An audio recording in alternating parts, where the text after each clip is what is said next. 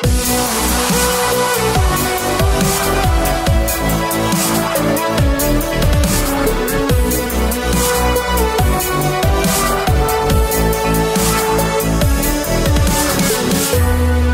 up and welcome to another Mograph Mocast. I'm Dave. And I'm Matt, and joining us today is one of my favorite people in the entire world, Miss Jessica Herrera. Hello! And Mograph is a supplement to our site, mograph.com, which is a motion graphics tutorial site with tutorials, plugins, podcasts, and other Mograph stuff. And on the show, we talk about everything ranging from motion graphics to Cinema 4D, After Effects, plugins, render engines, doing business, doing taxes, being a contractor, or working for the man. You can email us info@mograph.com and let us know what you think about the show, questions, queries, concerns, grievances, comments, and holiday wishes. Holiday wishes? Holiday wishes. All Don't right. forget about next week. Well, I'm thinking about it. Don't forget about the holiday show next week. It's going to be fun. The 23rd. It's one of my favorites. As long as It'll be a EJ shows up call-in on show. time this time, you know, it's going to be a great show. No, that wasn't the holiday show last. That was the 200th was- episode. Yeah. That was more Yeah. important than the holiday show. That only comes Well- around every 200 episodes. He'll be here next week. We'll be sitting by the fire drinking scotch and, you know, wearing ugly Christmas sweaters and things like that. So make sure you join us. Yeah.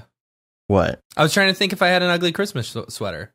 Oh, do you? Yeah, I Okay. mean, I've got that Batman cardigan. It's awesome. I mean, you could just wear a green shirt and be invisible. I will do that. Thank you.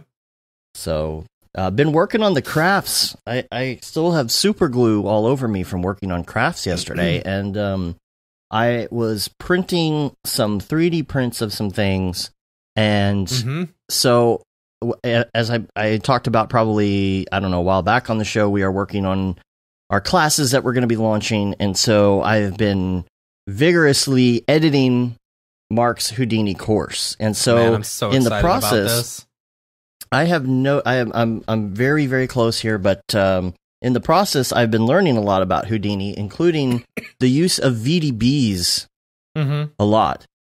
Turning something into a VDB and then turning it back from a VDB into geometry. So I use this real world application. Although I use Cinema 4D for this, I was working on something in C4D and I was going to print it out on the 3D printer.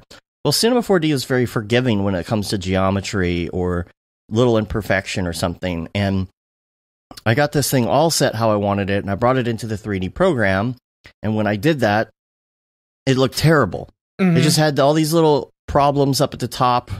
It was an ornament I was working on, and the hole wasn't right. And I'm like, okay, I got to go into Cinema, and I got to fix all this garbage. And I get in there, and I'm thinking about Mark's course, and I'm like, you know, what I could do is convert this to a VDB. So I converted it with the VDB mesher, or the VDB, the VDB tool, and then turned it back into a mesh, and it printed perfectly. It was great. So that is an awesome 3D print hack. If you're having trouble with something not looking right, just mesh it and turn it back to Geo. And how did they come out? Are they beautiful? Amazing. Yeah. Amazing. Yeah. So looks great. Did want to talk a little bit about Camp Mograph. Camp Mograph. Well, Jess is here. Are you going next year? Yee. Oh, yeah. In case you guys didn't hear, that was yee. Yee. That's going to be a lot of fun. Matt, do you want to do the sponsor list? Yeah, let's do the sponsor lists. Hold on. Where are we at on the sponsor list for next year? We we have the dates for that right now? Yes, it's October 8th through 11th in Portland, Oregon. Tickets go on sale April 20th, 2020. Now keep in mind that April 20th, the day that the tickets go on sale, I believe it's a Monday, and I believe it's also the week of NAB. Yes, so just be aware, you know, when you're doing that, getting ready. Yeah. But big shout out to our sponsors as always. We've got our village sponsors. So any village you stay in, you'll be staying in one of these three sponsored villages. We've got the Maxon Village, the fine makers of Cinema 4D and Redshift. We've also got Video Copilot, Andrew Kramer and team. We love them very much. And Octane Render, the makers of Octane Render, who we use almost exclusively.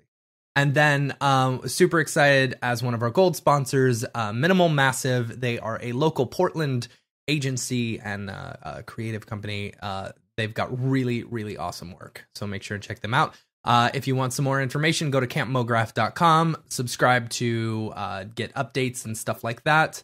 Check out some of the pictures of camp because this camp is going to be absolutely incredible. I'm very, very excited to see if anyone can climb that 3-story climbing wall. Dave thinks Not everyone me. will be able to do it, but Me? I don't. Yeah, or was it you? I don't know. No, I didn't. I wasn't talking about. I don't think anyone's going to be able to do it. I 100% know I can't do it. I cannot climb at Yeah. all. No, I don't These think I would be puny able to. arms, they're tiny. Yeah, but still, like because you're so tiny, I think you've got less weight in order to like carry up. Like I feel like if I was just Yeah. a kid, I could probably do it. You know, I went to because the I'm a gym fat and- old man. You know, I can't. I went to the gym and I did like 5 kilos and I was struggling. I was like, oh my God. I don't know how much a Ugh. kilo is. See, I when know, someone, I does, know when that's someone goes to the 5,000 gym here, grams. yeah, but when someone comes here to the Ooh. gym in America and does 5 kilos, that means something else. Ooh. Ding, there we go. Yeah. There we go. Yeah. So let's well, okay, I only have one other thing. No, I've got 2 other things before we really get into it here. Don't have much for the show besides you and your whole background, Jess. But I did want to briefly talk about the new Mac Pro. Yeah. All right. Let's do it. Let's get into it. Yeah, so this And fully the loaded and the joke that you made that Oh.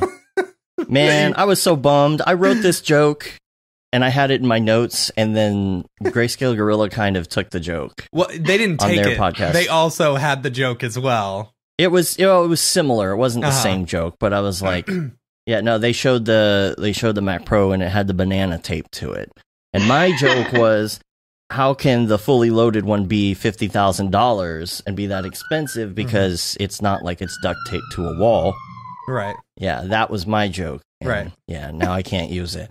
But Boom, boom, the fully boom. loaded version is $50,000 if you get a monitor and stand and the $400 rolly wheels that go on it. It's $61,000. Yep. And so my question number one is, You know what? You why? can take that $400 and go buy yourself like a 2070 Super, you know, and then you wouldn't be able to put in your Mac Pro.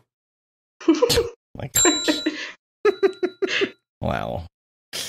Okay, what is the reason for buying not just the Mac Pro, but the fully loaded $50,000 one? You've got one thing machine. Is, okay, here's what I'm gonna say, because I'm actually I am a defender of the price tag for the Mac. All right, because I don't think like, yes, I understand $50,000 is a lot, but you're also paying a premium because it's the Mac OS. All right, all of us who have ever been on Mac have always known that we're going to pay a premium on a Mac. All right, and the Mac That's Pro a has pretty never high premium. Yeah, but you also have to keep in mind it's got 1.5 terabytes of RAM. I've never even seen that in real life. My computer has 48 gigs of RAM, and that's like the most I've ever had in a computer. You know, I'm not going to get all Bill Gates in the 80s and say you'll never need that, but 1.5 you don't need terabytes of that. RAM, you could finally play After Effects. You know, timeline. no, that'll Probably maxes out. Yeah, I mean, the thing is, like, people who are buying the super duper maxed out versions, they're not in our industry. You know, they're gonna buy maybe a bottom of the line Mac Pro, or like, you know, a slightly upped version, or they're just gonna build a PC. You know, I've Yeah, never but- used a Mac. never. You really No. have never used a Mac? I'm very surprised. I feel like, wow. Well, everyone here Wow. at Animade uses Mac except for 3 PC people, including myself. And I tried to use a Mac laptop the other day, and I was like, "How do I use this? Where's the like Windows How do I find programs? Oh god. That's interesting. So, well, when you were, did you go to college for this? I know that's a weird question, but some people don't. Oh yeah, I went to, as in like university. I went, whatever. uni. Yeah. So were they all on PC when you went there? My classes were all PC because I was in the basement room, which was the weirdos kind of went down there. What? You weirdo? No. Yeah, oh no. No, all we could see was people's feet. Like, we were in the basement, and yeah, no outside world. We were just like the super nerds that would use just animating, I guess. The rest of them were all design students, so they all had their own laptops, and they were all Apple. And gotcha. They'd be like, "Ooh, look at my laptop," and I'll be like, "Look at mine. It's like 100 kilos, and it makes a lot of noise, but it works." That's a lot of kilos. That's a lot of coke. Yeah. The thing that Ryan Summers said, I wish I could find the exact quote, but he said something on Twitter to the effect of like, that's a lot of money you're paying just to have the Finder, or like the iOS to have or column whatever, view. or the OS column to view. have column view. That's what it was. Yeah. And it's kind of true. But it started me thinking about this whole thing. It's like, okay, what is the reason that people would pay the $50,000? Let's try and figure this out. I want to break it down. I think deep learning is like the biggest thing because you've got all that RAM, so you can do some serious computations or something. That's what I've heard. People are saying, oh yeah, it would be used for people who want to do like AI or whatever stuff. Okay, but I'm trying to figure out, why would you configure it up to $50,000? Like, okay, the RAM you could get somewhere else. You don't have to have Mac RAM. Okay. Is it editors? Is it video editing? Is that what it is? I don't know. Because I'm just thinking, okay, why would you... Tokyo Megaplex.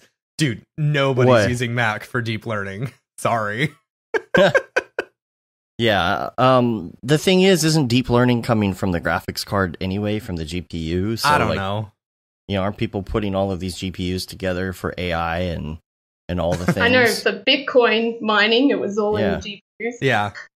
So I'm just trying to figure out what you would use it for. Is it only because people have to stick with Mac, or is there another reason? It's not just the loyalty. Is it something else? What would keep you from spending that money on like a ton of machines and a ton of like 2080s or something? I don't know. Or Titans or Liam says all the Kubernetes. What is but Kubernetes are the reason? Isn't the Kubernetes that's only NVIDIA? All right, you can't get the Kubernetes on Mac, right? I don't know. Big audio studios for sure, but it's such a marginal group though. You don't get the netties, you're not deep learning. Okay, yeah, so you can't do that even with the AMD Yeah, but stuff. you don't need a terabyte of RAM to do audio production. 1.5 terabytes of RAM. No, you don't. Or we're doing audio it production right now, and I've only got my 48 gigs. Yeah, I guess I don't get that. There was also something that Billy responded to on that thread of Ryan's that I thought he put it really well, but I can't find the dang thread all of a sudden. But Billy's in the chat. Maybe he'll write what he wrote on there. But even people like Barton, we were texting with Barton, and he was like, "What are people going to use that for?" Like, you have all that power, but it's still on one machine. You can't send it off to the farm because you don't have any money left for a farm. Here's the thing. Here's the thing, and this is why I'm kind of a defender of this. If you're paying a premium for the Mac OS, that's fine. If you enjoy the Mac OS and you're gonna be paying a little bit more, that's fine. Because the maxed out trash can Mac was something like $12,000, and what was the processor in that? It was like a 12 core or something like that. It was a 12. Yeah, so you can get a 12 core Mac Pro. The same specs, I think, as the trash can for cheaper now than what you had. I think everyone's trying to compare it to, I don't know. Everyone's trying to compare it to PCs, and it's not the same thing. I bet you there will be plenty of people who like staying on a Mac platform who spend the $7,000 in order to get a 12-core Mac Pro, you know, and then they're happy with it. And then as soon as you've got, you know, Octane, Redshift, and all the other things working on AMD GPUs, then it's like, okay, your world's much more open. You can work on, you know, you can work on a Mac Pro and do all these things too. Well, like Tesla Rock says in the chat, yeah, like I get that, like more RAM, you know, if you have like a ton of tracks and sound banks and all this stuff going on, you do hit a wall, but still, why wouldn't you use a PC instead? That's cheaper. Some people like the Mac OS. Like I said, it's all about, like, if money were no issue to you, Dave, right now, would you buy one? Actually, if money no. was not an issue, Actually, no. I would buy 3 of them. Well, maybe if I had one sitting one around. One for me, one for you, and one for Jess. And we would be recording right now on these new Mac Pros. But we wouldn't. You know why? Because our streaming software doesn't work on Mac. That's true. Like all of a sudden, all of the things that I'm using are not compatible with Mac anymore. Right, but then you just find something else. It's the exact same thing with moving from. This is the exact same argument we had when I was trying to convince you to move over to a PC full time. You're like, but all my stuff is on Mac. Blah blah blah. Here's the difference, though. You did a little bit of research, and then you figured out what you could do in order to get it to work on PC, right? And it would just be bad. But here's the difference: is that with the mass migration of people moving back, which we know it is, so many pros have just given up at this point. It is just like Apple not really caring about Pro because that's not where their customers are. The people who make the software know that that's not where the customers are either. You know, I mean, that's the reason that you could download Steam for Mac, but it doesn't mean that you're going to be able to get Red Dead Redemption 2 on your Mac because it's not compatible, and they know that there's not an audience for it. So now it's the same problem that we had back in the day when I switched from PC to Mac, like in 2003.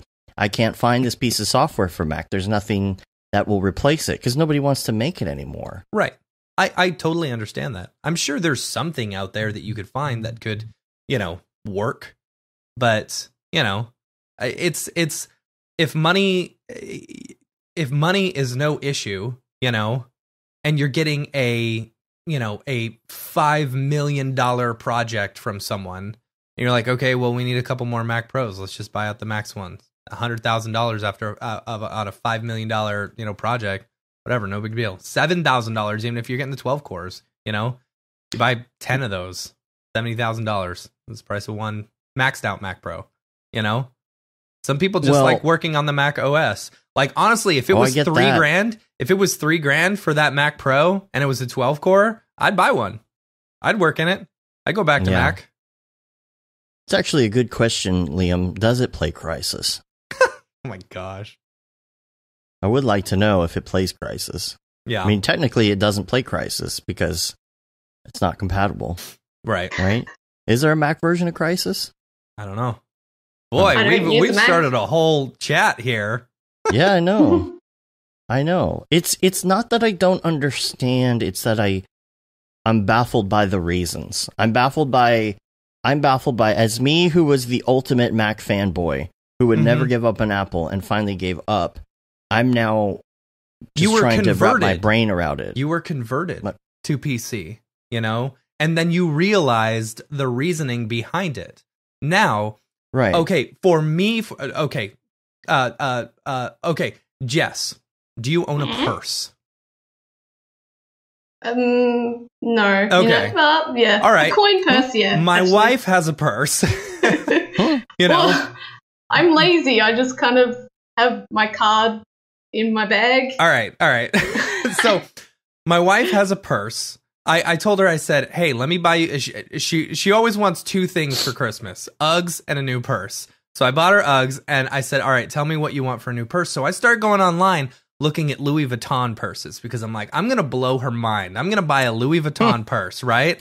And so I start looking online, and I was like, okay, these are really expensive, right? Yeah. And so I was looking at a little tiny clutch about this big that'll hold about 10 credit cards, and it was still $1,000, right? But for some people, that having that $1,000 Louis Vuitton, clutch is worth it to them because so it's a status symbol and nothing more. It's a status symbol, brand. It holds credit cards, so it has a use, Yeah. Just give her a plastic bag like I use. Oh, I bought her a Kate Spade $70 purse. It's all good. She's not watching, is she? She bought it and told me, "Oh, you bought me this for Christmas." This is my Christmas present? Nice. Yeah, and she's already busted out the Uggs. I got nothing for her to open on Christmas. Oh. Yeah. Well, and Raphael is saying, you still can't run Octane and Redshift on it. I guess it's not out yet, the versions for it. But I did see some reference that Joel's put on Facebook about you get like a year of Octane or something if you That's interesting. buy one. I need to go revisit that. We are going to have him on the show. He's just been out of town. We've been trying to Yeah, he's been over in Europe. Saw all of his. Yeah, I saw he was in like France or something like that. Yeah, he was in France. Yeah, we are from. I don't know. I really don't know the answer. It's baffling to me. I would like to talk to somebody who bought the $50,000 version and say, hey, I'm on a Facebook group that is all about Mac Pros, and they restore the old Mac Pro cheese graters and these old ones, and it's really funny to see what people are saying in there because even people in there are like, I don't get it. I can't justify it. And now all the people that don't want to spend the money are going back to the trash cans. They're going back to the cheese graters. Mm-hmm. And they're modifying those like they have been, And, this is Barton's biggest point, and this is the big deal to me. How long did it take for them to come out with a new Mac Pro from the last one? How long did it take before that for them to get one? If you buy one of these now, it's not really upgradable. So how long is it going to take you to grab this brand new Mac Pro and then you're like, man, I really wish I could upgrade to this new technology. I mean, think how fast technology is changing and getting better and doubling. You're going to be sitting with that thing for at least the next 10, 15 years, your $50,000 investment. Yeah. It costs more than a Cybertruck. I think that's something. Yeah, that was Billy said that. Yeah. Yeah. So tell you what, don't buy a Mac Pro, maxed out Mac Pro. Just give me the money and I'll pay off almost all my student loans. Oh yeah, that sounds good. Or me. Almost all my student loans. See, the thing for me, okay, because it's like, okay, well then you don't have to upgrade your Mac for a while because it's so good. But then what happens when somebody comes out with a new video card? But I don't think it is that good. Like from what I hear, I'm pretty sure the CPUs that they're using are like older CPUs, aren't they? Am I wrong here? They're using the Xeon. What are they using ones, again? Right? Xeon. Yeah. Well, and those are more expensive, right? I think so. Yeah, it sounds fast. Yeah.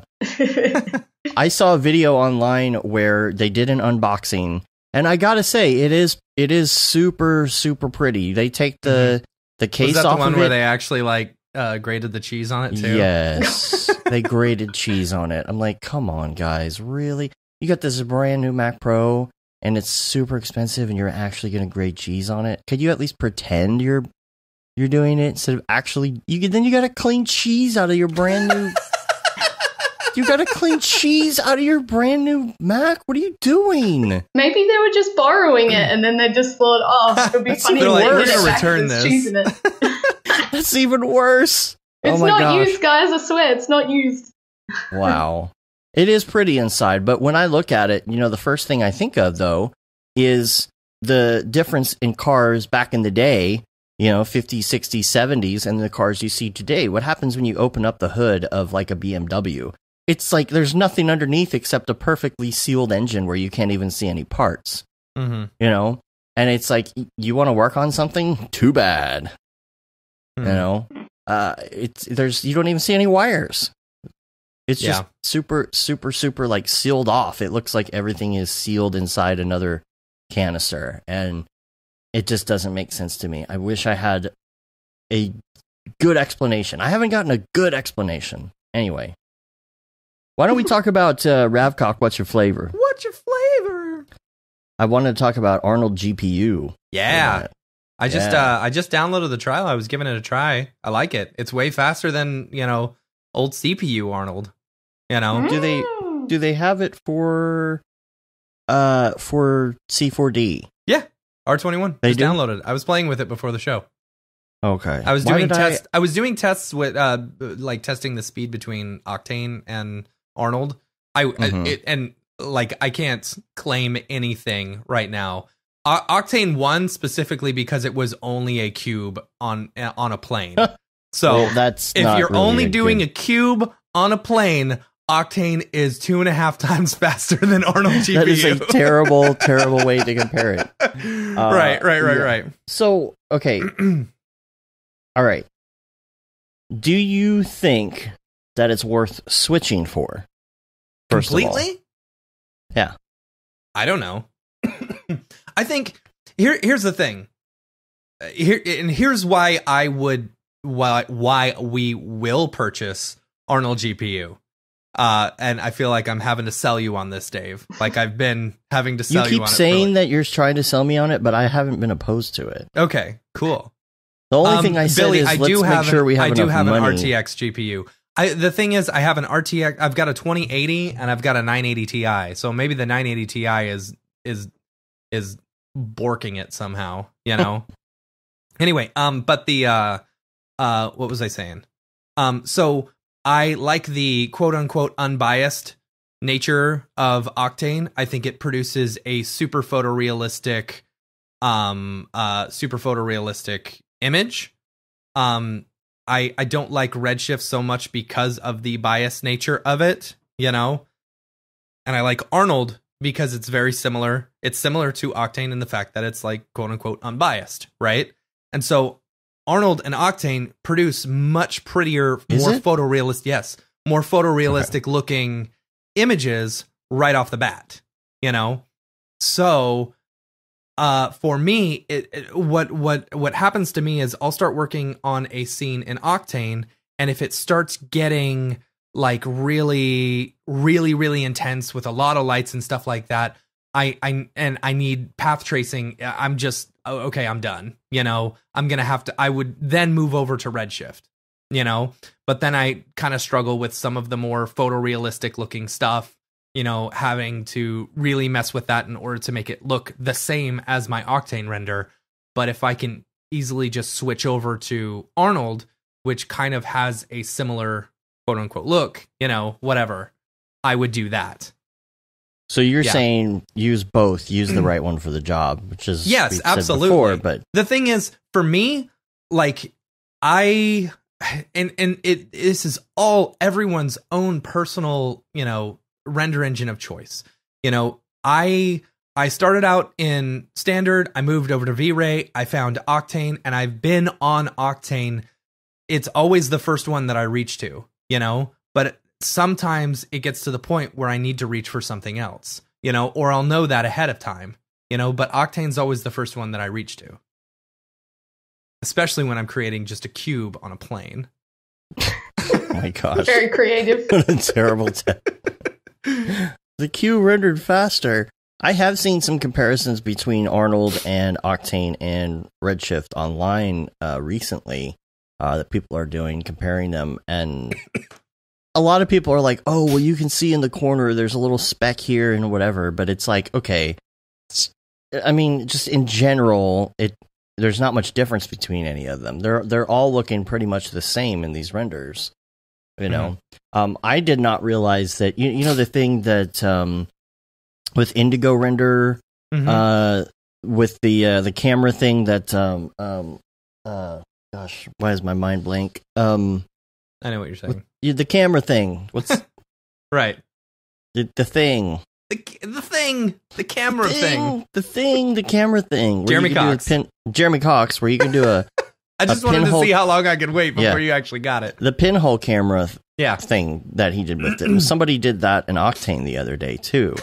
I'd be interested to see, can you do that with all the other ones? Tokyo Megaplex and Indigo Render. What? Did someone say Indigo? He loves Indigo Render.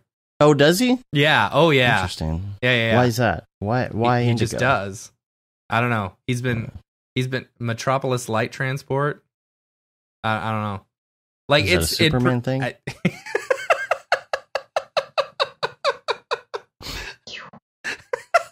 It's a company in the Superman universe. Oh man, no, Metropolis is the city that they're in, dude. I know. Oh, light. And it's a company that transports lights. Yeah. That's the power company. Oh, okay. I gotcha. No. I gotcha.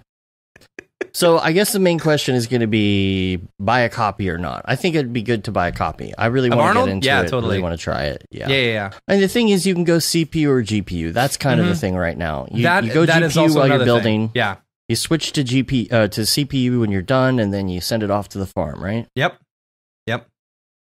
Easy peasy lemon squeezy. Yeah.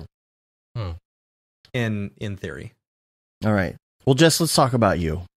I have a Octane pen. Oh, snap. Nice. Yeah. There you go. Nice. That's nice. Where'd you get that? I want one. Mograph. Really? Yeah. Oh. I went over to the booth. Oh, I schmoozed my way to get one. Woo. I just got a t-shirt. It's a very comfortable I didn't get t-shirt. one. And I mean, I have a hoodie, I want one. So, let's talk about, first of all, your background. We know that you went to college in a basement. Yeah. And so where was this? What were you doing? And was it helpful to you? I remember you guys having chats about university degrees. Mm-hmm. So I went to a university in Melbourne, Australia. I don't want to say it was a bad course or anything, but I found my course kind of crappy, and I don't want to say it was bad, but it was crappy. For me personally, it was good because I didn't know what I wanted to do, and in my first year I realized what I didn't want to do. Mm-hmm. But then the rest of my course was just like, what am I doing here? I didn't really learn anything in class. I did everything like 3D. I pretty much self-taught because I almost failed my first 3D class because I had no idea what I was doing. And it looked really bad. I still kept that render. It's on my Facebook, so I remember. Is it really? How far I've come. Oh, sweet. Yeah. Are we friends on Facebook? I don't know if we're friends on maybe. Facebook. Maybe I shouldn't have said anything.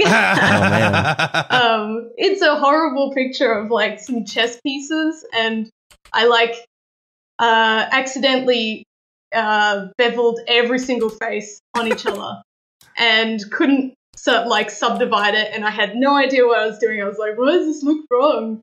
It had 100 lights in it as well. It was awful. 100 lights? Yeah. Wow. When was this?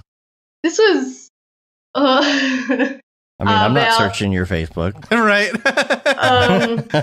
It was a bit. Well, I've got my phone right here. I can tell you exactly. Are we talking I think it would be in mobile upload. Maybe I've hidden it to people. I'm like, no one should see this. That's funny. It's good to look at your old stuff, though. That's the thing. Well, I kept it there so then I remember how far I've gone. That's smart. Yeah, exactly. Yeah. Yeah, because it's really bad. How did I find my photos? You should redo that exact same render now. Yeah. Knowing what you know. It might still come out shit. I don't know. I found it. Oh, you found it! Oh, yeah, no. It's from 2012. Can I bring it up? Yeah, do it. Just do it. I showed it at NodeFest anyway, so everyone knows. Oh, okay. Here we go. Ooh, yeah. Oh, nice. That's not bad. No, it's terrible. No, I that's not bad for your first render. The very back part where there's a light you can see on the back projection, it's like a square. I didn't do that with just one light. I couldn't work out how to do that. There's 50 lights in a square pattern. I even remember doing that going, oh, this is really slow to render this one frame. That's funny. Going, oh, God. Yeah. The segments here. I love these segments. Right. I love the segments. Yeah. You can see some fuzziness because some of the polygons are on top of each other. Oh, God. Oh, just cringy. Oh. That was my first attempt. It's not bad for your first render. I'm sure my first render looked way worse. It was fun. But actually, no, I lie. I hated that class. So was that just like a standard Maya class? Yeah, it was like learn basics of Maya, and then we did everything in like 12 weeks. It was like first week was like box modeling, and then second week was like using do you say lathe or lathe? A lathe. People say lathe. Yeah. I used to say lathe. I didn't know that was wrong. There's a lot of things like that in 3D that are like words you only read and don't. Fresnel. Yeah. Fresnel. Yeah, I thought it was Fresnel. It is Fresnel. Is it Fresnel? It is Fresnel. Okay. It is Fresnel. I'm just like questioning my whole entire life. What's oh man, I had it. Well, there's another one that's like the fillet. Fillet, yeah. Oh, fillet. Yeah. Do you fillet it or do you fillet it? Oh, fillet caps. Yeah. Yeah, because like the at McDonald's, I used to work at McDonald's. It was fillet of fish. Fillet of fish. Yeah. Yeah, people say, "Oh, can I have a fillet of fish?" Yeah. Okay. Wind? What's wind? Oh, it's wind. I've never heard it said aloud. That's funny. Oh god. Some people over here don't even know what I say sometimes. Like, I was like, "Oh, let's all go have a beer today," and they're like, "A what?" And I'm like, "A beer. A beer. Let's have a beer." And they're like, "What?" I'm like, "A beer." A beer. Beer. Coffee. Beer. Yeah. So tell us about your journey. Tell us about so that how you got into what you're sucked. doing now. We want to know. So how do you go from being in a class that you absolutely hated to being like you must have really enjoyed 3D in order to keep with it? Yeah. Well, how did you keep going? So I have a problem with failing. So it was like I didn't like getting such a bad score, and I knew that if I wanted to be good at like computers, because I was terrible at computers, I needed to like get over this like hurdle. Because I like in my first year I did a bit of coding, a bit of web design, industrial design, visual communication, bit of After Effects, film technology, oh god, everything. And then, because I was going so well in my first year, I was like, hey, I'm so good at everything, woo! And then I got to this one class, I was like, oh no! And then I was like, nah, screw this, I'm going to spend like a couple of months trying to teach myself how to do it. So you did this as kind of like a FU to the teacher to prove that... See, I think this video and go, oh god, she's talking about me. Maybe you're like the ideal student, though. Like, the one who realizes that it just was not good enough, so they push themselves to be the best version of themselves they can be. Or, I don't know. Or you're just a masochist, and you really like, I don't know. I like torturing myself. Yeah, exactly. Yeah, well, my second thing that I made was a bit more fun because I decided I'd like characters because I used to draw a lot. And so I was like, oh, I'm going to make a dinosaur, of course. Of course. So I made a Herrerasaurus from like start to finish and rigged it, animated it, and then like rendered it in V-Ray. And then... must have taken a while. Yeah. I think I did it over summer, like winter for you guys, break. So it was like 3 months. And then I came back into class and I was just like, okay, I'm ready for this because the next class that I had in 3D was character modeling. And I was like, yeah, I can do this. Yes. And then did the model in, I think I did it really early because I stupidly booked a holiday to Europe 2 or 3 weeks before the end of semester because I'm really bad with dates. And I was like, well, I've got to get everything done before then. So I quickly smashed that out and then got like, I think it was like 99%. I lost 1% because my PDF had too many pages or something. I can't That's remember what it was. stupid. It had nothing to do with my Wow. 3D model either. I was like, come on, dude. But then after that, I was like, I like 3D. And then from those two, because I did I did the Herrerasaurus, and then I did another dinosaur-looking like fish thing for that class. And from those, I managed to get an internship.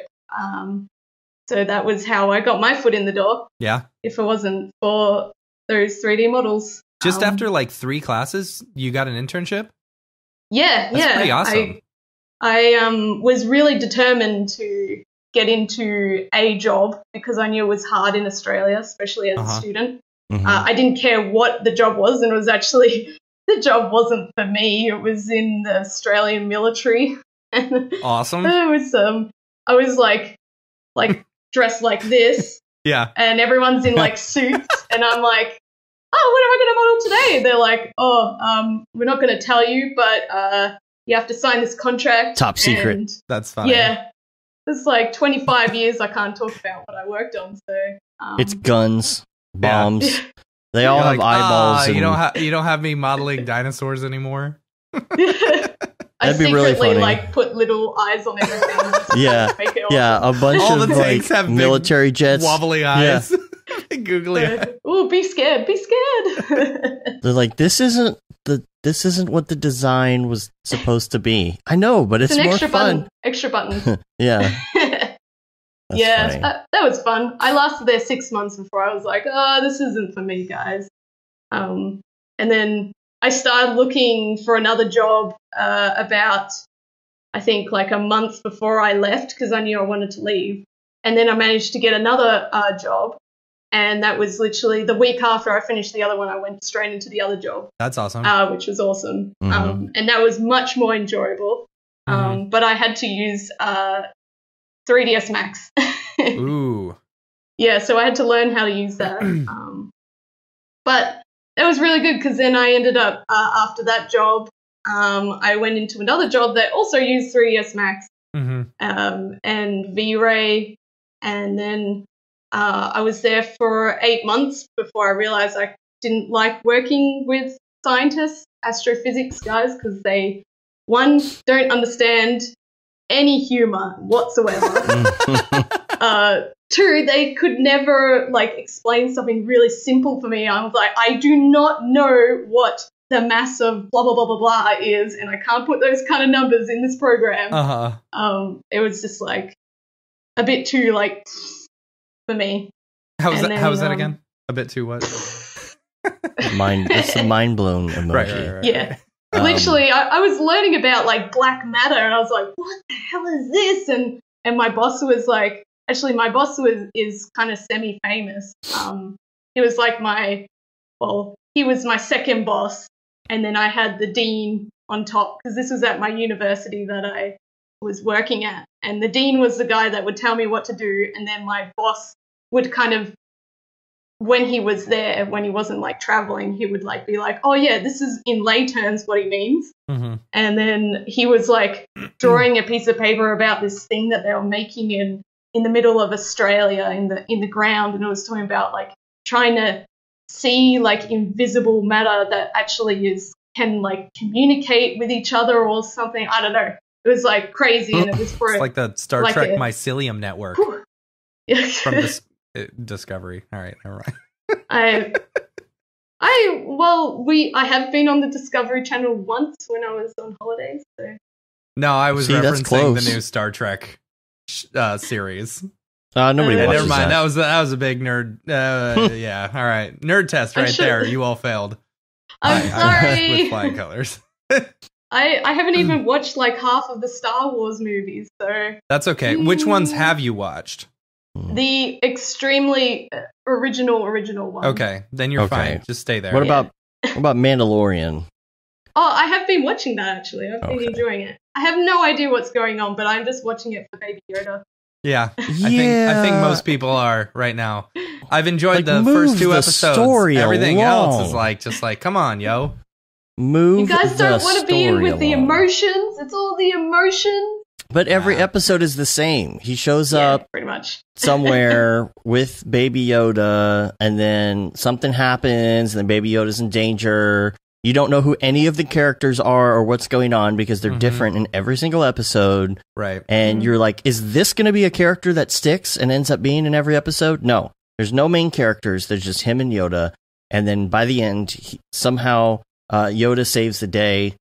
Baby Yoda manages to help save the day. And then they leave. And then the next episode, they're on another planet. Is that all that we're going to get? Yeah, I don't know. like The Simpsons. The Simpsons? Yeah, because every episode it goes back to normal. Yeah, but that's sitcoms in general. Yeah. Right? This is true. That was the first thing that came to my head. Yeah. I don't know. Okay. So, question from Tokyo Megaplex. How often, if ever, do you get the chance to do figure drawing? I find it super difficult to make time, but find it super important for sculpting / character work. I used to do a lot of you go see the nude person posing and then you draw them. I used to do that back in Australia, but over here I haven't done that. But there's heaps of websites that you can do 30-second sketches, and you it's got a photo, and then you can go to the next one. Yeah, I remember when I was actually working at the university with the astrophysics guys, my absent boss, who used to be my boss, he was only there for a month. He was really intent on he was teaching me how to everything about 3D that wasn't actually 3D. So he taught me how an actual camera works, or how a real light rig works, and how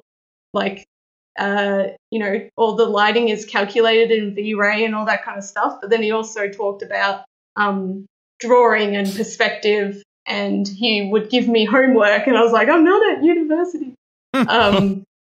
But it was actually really handy because he first told me, is you draw really flat. If you're going to be a good 3D artist, you have to think about perspective. And then I actually started thinking about it. I was like, oh my God, he's just opened my mind up. I didn't know.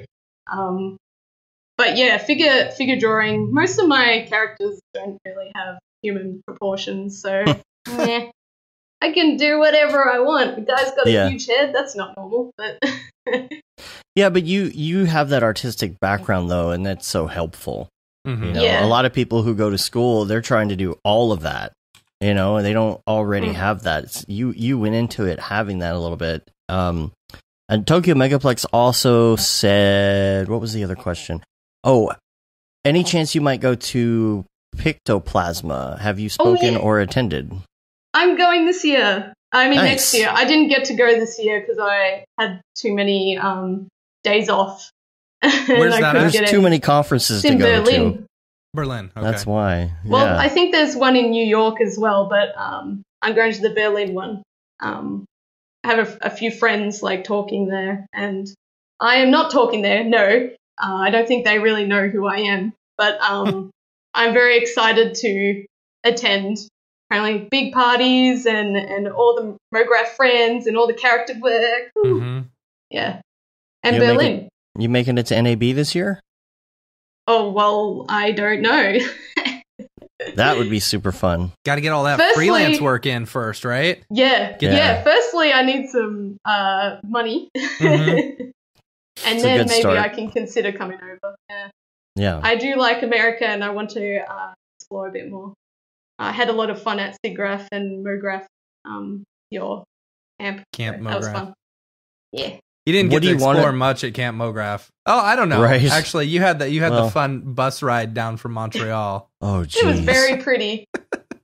Yeah. And the car ride with 4 or 5 people from different countries with different passports. Yeah. Yep. Yeah. That was fun. Didn't you get in a little trouble? Well, I was expecting the worst, coming back. Going there. Yeah, because getting here, they made you pay money, right? Oh my God, yeah. And I spoke to so many people, and they're like, I didn't have to pay. And I was like, why did I have to pay? So what happened exactly?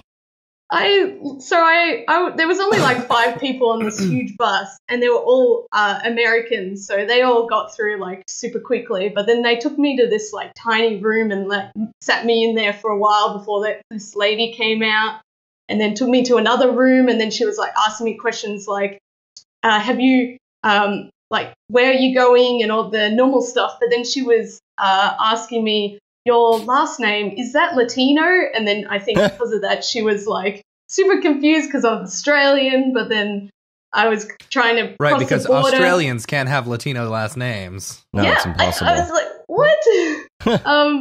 And then she was unconvinced that I hadn't left America since I went to SIGGRAPH, but then I was able to prove that I was in another country because I went to Spain like 3 weeks prior and I had a stamp. I was like, no one stamps passports anymore, so Yeah. God, lucky I had a stamp there. But yeah, then she made me pay $6, and I was like, oh God. And then I was like freaking out because I had no money, and then I was like, oh wait, no, I have a tenner. So then I was like, here you go. And then I probably paid for a lunch. I don't know. So you're an Australian who lives in the UK, Australian passport, in Canada, trying to get to the US. Yes. That's a little with a Latino Sage last name. said he had to pay as well. Why do you have to pay? Oh, really? Why? Ooh. I don't understand the payment. Like $6? That doesn't make sense. It's the It's not a go to weird jail number. tax, not go to Gitmo tax.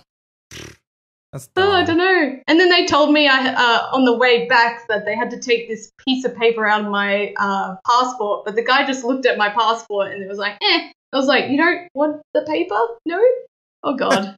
So let's see what happens when I come back into the country. They're going to be like, did you ever leave? Yeah. But you were with Phil, who had a UK passport. Yeah. And he was in America going. This is going back, right? Going to Canada. Uh-huh. Yeah. And then Lil Ryan, he was an American going to Canada to fly to California. Right. Then you had Noseman, who lives in Canada but was coming from the US but had a Greek passport. Everybody had a different passport. Right. And then Patrick, who was Canadian. There was Canadian. It was a full packed back of the car, and we had other things in the back too, like the big stick and the big stick. Oh yeah, the big stick, the walking stick. Yeah, wow. It was pretty, but it was very annoying. And I was right in the middle, and I was like holding, I think it was like a container, and then I had someone's backpack in the container. So yeah, 2 hours like that. It was great fun. My legs went a bit gosh. But, yeah. That was fun. Well, we're glad you could make it to camp. Yeah, it was great fun. This next one won't be so bad. Where else do you want to go in the US? Oh, I really want to go to New York. I think it's magical. And then I just want to like visit people. Yeah. Everyone knows cool things to do in their towns. So then if I go visit people, I'm like, yeah, what's cool to do here? And then they'll be like, oh, let's go like hiking. And then, oh, let's go have a drink. Or yeah, I just like traveling a lot. I expect to travel a lot this year. So yeah. Yeah. Make it out to Denver. Denver's cool. Yeah, I thought Dallas that is not, but Denver's camp cool. was supposed to be there. It was originally, but we were getting some weird vibes with the camp director and stuff. And so we're like, I don't know, maybe let's look around. And then we found this place in Portland, and it's like, okay, that's where we're going. Yeah, it was really far too. Yeah, and that was the number one thing, because you saw us having to drive back and forth from the airport to camp, the airport to camp, the airport to camp, airport. You know, it was 45 minutes one way. It was 45 minutes one way. So it was an hour and a half. An hour and a half out of your day. You know, just one person driving. So, but this new one is only 25, 30 minutes from the camp. So, I'm so excited. Yeah, it's going to be awesome. It's going to be so cool. So, what are you doing now? What's like moving forward? What are you working on right now? So this is my last week at Animade. So, I'm just fixing freelance up. Life. Yeah. I'm going away over Christmas, and then in the new year I'm gonna start afresh, see what happens. Apparently it's good fun to freelance in London, so let's see what happens. But yeah, I'm trying to set up everything before I leave Animate, because there's no more 3D people left here. That was the last one. Yeah. Wow. Was everyone just like they just, I don't know, was there not a lot of 3D work there? No, not really, but Ricard and I were the only people here this year. Last year I think there was 2 more. Not really sure of the time frame, but Ricard left about 2 months ago, and he's also freelancing. He said he loves life. And so now I'm going to join him. That's cool. So let's see what happens. Go ahead. There's heaps of new people starting at Animate, so they won't miss me. That's funny. So when you're creating, I was going to say the 3D character stuff, like, you know, it's specialized. You know, not a lot of people do it and do it well like you do. Yeah. You know, so I think you'll be very successful. I hope so. I hope I don't let anyone down. It's my biggest fear. It's not so much like not getting work; it's like doing a bad job. Well, that's good. That's a really good like mentality to have. Don't like failing, guys. Don't like failing. Yeah. Now, on some of your work, like on your site, which is Herrerasaurus.work, which we should probably spell out HERRERASAURUS.work. That's difficult. Sorry guys. Some of your work, like I wanted to ask you some questions about, like, because your character stuff, you know, when we were at camp, you were really good with clay modeling. Yeah. You know, you made the plants and pipe cleaners, surprisingly. Yeah. And pipe cleaners. The plant that you made with the butt. Yeah. Yeah. There was something else on it too if you turned it around, but that wasn't on the Instagram post. No. Because you'll get banned, right? The twerking and the twerking bee. Yeah. I forgot about that. You drew some stuff on the whiteboard while we were there. You remember the little character? Like, you just all these areas.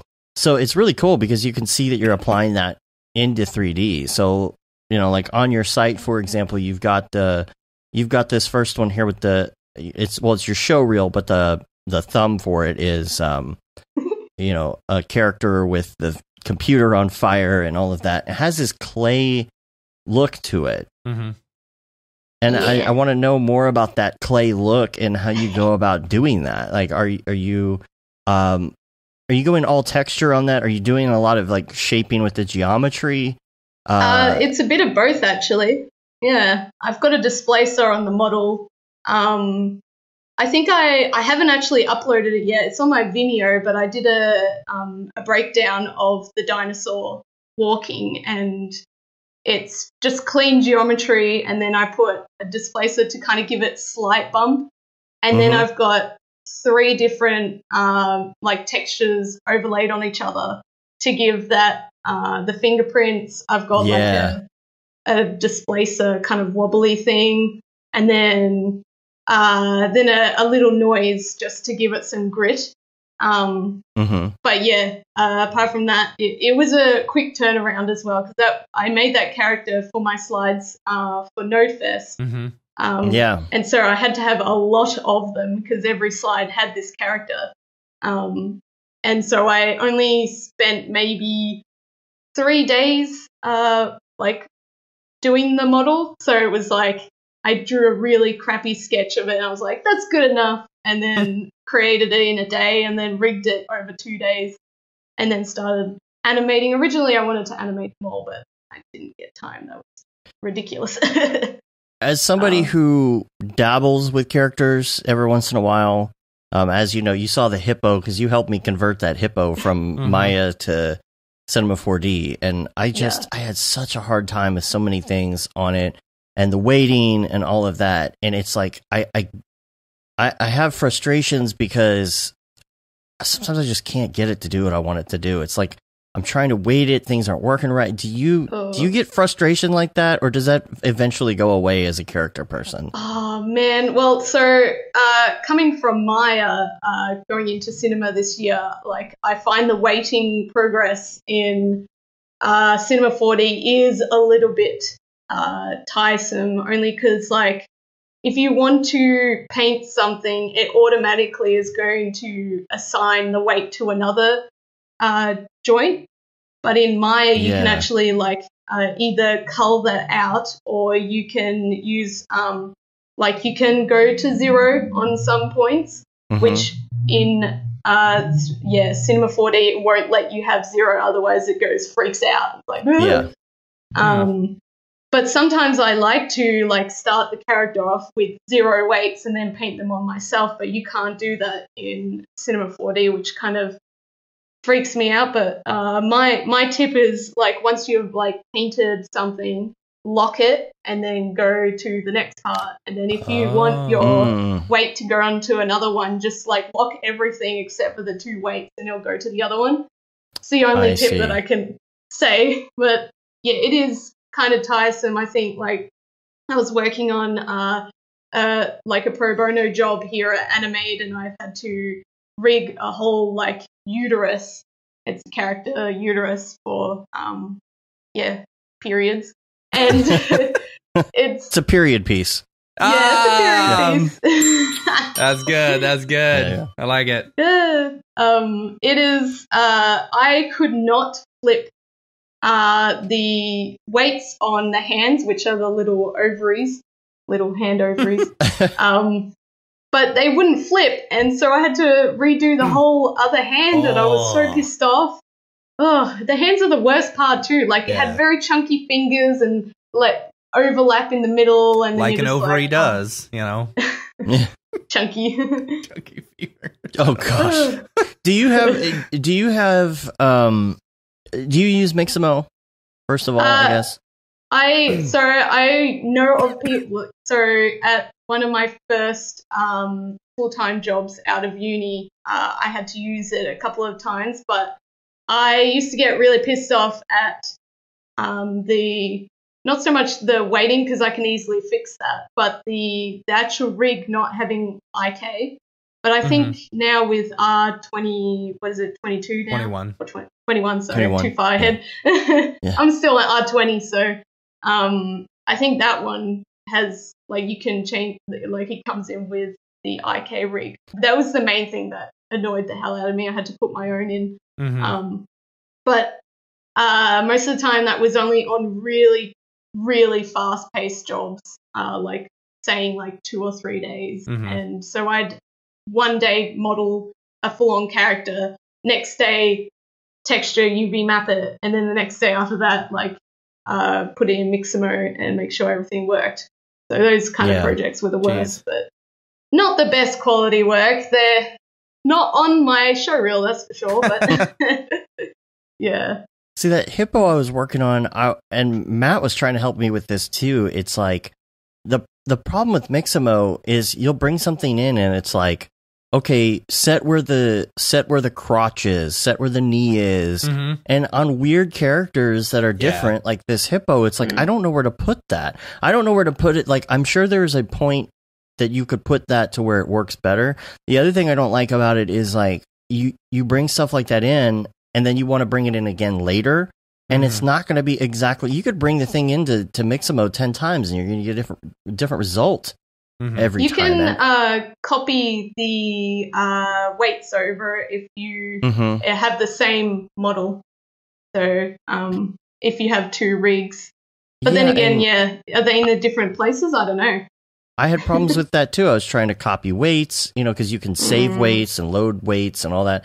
I was having the worst time. Matt was trying to help me, but really what it came down to is, for me, I had to come up with a character that I could actually just export, because if you export the rigging with it, it'll bring it in and it won't ask you those questions. But I had to get it to a point where it would come in, it would do a different dance good enough, and then bring it back. And even in the end, luckily I was putting a skirt on this hippo.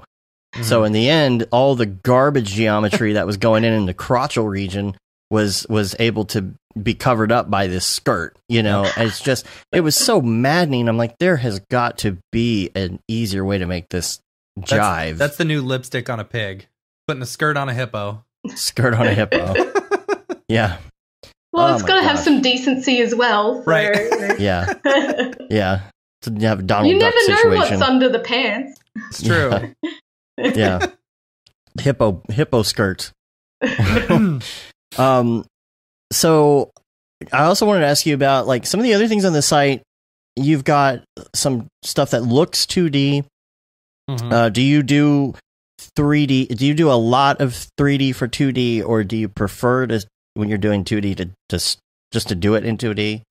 Well, at Animate, I've been doing a lot of 3D for 2D to make it look like it was like toon shaded. Mm-hmm. That's why I did that project, just to play around with. But a lot of the stuff I've done has not been like characters, it's been objects and things to help other people with After Effects files and stuff like that. But that was like fun just to like see what I could do in cinema. Because like most of the time this year I've just like played a lot with Cinema 4D because I never used it properly. Mm-hmm. And then I was like, if I had to try and do an actual client project, that I would be able to pull it off myself, because I knew that Rickard hadn't really played around with it. So nope, don't want to fail. So yeah, a lot of the cat one that you're showing right now, and the one that you're highlighted over the mermaid. That cat one, the motion, good. Motion on that cat is incredible. Yeah, my fat it's cat. So fluid. Yeah. This one where the person is laying on the table, that's 3D, right? That's 3D person. And what about this one though? The wintertime, is that 3D as well? That's it says 3D as well. 3D. Yeah, it literally says it. Yeah, I have a video of it, like the wireframe, in case no one actually believes me. Because some people were like, "No way," and I was like, "Yeah." They're like, "Prove it." I was like, "Here you go, it's easy." Well, that's the thing, right? Like if you're doing 3D for 2D, it's a lot of times it's easy to tell, and you're like, "Oh, that wasn't done by hand. That's 3D," and whatever. That, yeah, a lot of people are like, "Oh, that's cheating." You know. What did you use? The look of this one, it just looks so 2D. I did I did a bit of frame by frame like wash to put that like flickery effect on top. But then I used a lot of noises in my in the cell shader, so then it kind of didn't look clean. So I did a lot of like breaking a lot of things. I didn't really know what I was doing, but I was like, what if I put this in? It worked really well. Yeah. Yeah. Originally it was the hair was supposed to be better, but that didn't work either. So, and I used a few weird techniques that like just I was like, I'm gonna do everything in cinema. So even the jumper thing, I actually used a bit of the dynamics to blow up the jumper. So I was like, well, everyone's been doing this cool technique, so I'm going to try it out and not do it for just, you know, what everyone else is doing, like a circle with like movements on it. And but then I was like, I'll actually use it for a character. So yeah, that's rad. All the movements are so good. Tokyo Megaplex has another question, actually. Any other cool character or other artists that inspire your work that you want to plug? And are you friends with Joseph Melhuish from UK, or Andrew? Yes, I know him. Or Naruto from Australia? Or Naruto? Well, I've never met that person. Australia's a big place, guys. Yeah. Nah. Like the size of New Jersey, right? Yeah. Well, there's not many people, but it's quite large. Well, you're in the UK. You know Raid Zero, right? Yeah. Well, I still haven't seen him over here. We were supposed to have dinner, and he was going to buy me a meal. What's up with that, Phil? Yeah, come on, Phil. He's on the chat. He's in there, right? I know he's watching. Yeah. Come on. That's funny.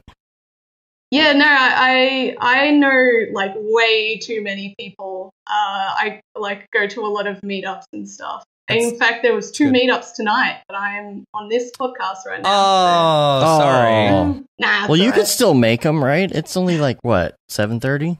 I think. Yeah, what time is it? 7:30. Yeah, 7:30. Yeah, my computer is on Australian time, so. Yeah, you can still make so it out it there. says 6:22 a.m. I was like, what? I think Loop De Loop was starting at 7, so they start their screening around that time. But then the other one was starting at 7, but it's just drinks. So there's all Cinema 4D friends. Yeah, I've met so many people here just because of all the meetups that I've gone to, and also through work because a lot of people know heaps of people. I went to when I went to Blend, I met heaps of people over the other side of the world. Obviously, know a lot of people back home. The captain. Yeah, the captain. Yeah, saw him. I used to live around the corner from him, which is funny. I used to see him on the weekends sometimes. Like, oh, hello. Funny. You don't know me, but I know you. That's funny. Yeah. Yeah, Australia's huge, but you guys just he was around the corner right next to each other. Yeah. Yeah. That's funny. Well, yeah. Apparently Melbourne's like the same size as London, but it's just got 3 million people. London has like 11.5 million people. So jeez. Yeah. Tokyo also said, I found character stuff, particularly rigging/animation, to be tricky in cinema. Curious for thoughts on that versus Maya or other apps. What your workflow is for these days, professional and personal. Yeah, so I was kind of sad when I first moved from Maya to Cinema because I found a lot I'm still learning how to do a lot of the rigging that I did in Maya in Cinema 4D. I've kind of coped. It's a lot simple. A lot of things in Cinema 4D are simpler, but things that annoy me are like the UV mapping and the weight mapping are horrible. But on the Slack channel, I've managed to get a bit of help with like nodes and stuff like that while I've been trying to do some rigging on this character's face that I've been working on because it has to do a lot of faces and I've done a lot of different blend shapes, but linking them up so then they could do exactly what I wanted them to do sometimes takes a lot longer than I was thinking, but it's actually come out really well. After moving bits on the face that you can move the mouth smaller and bigger without having just to do sliders on their own.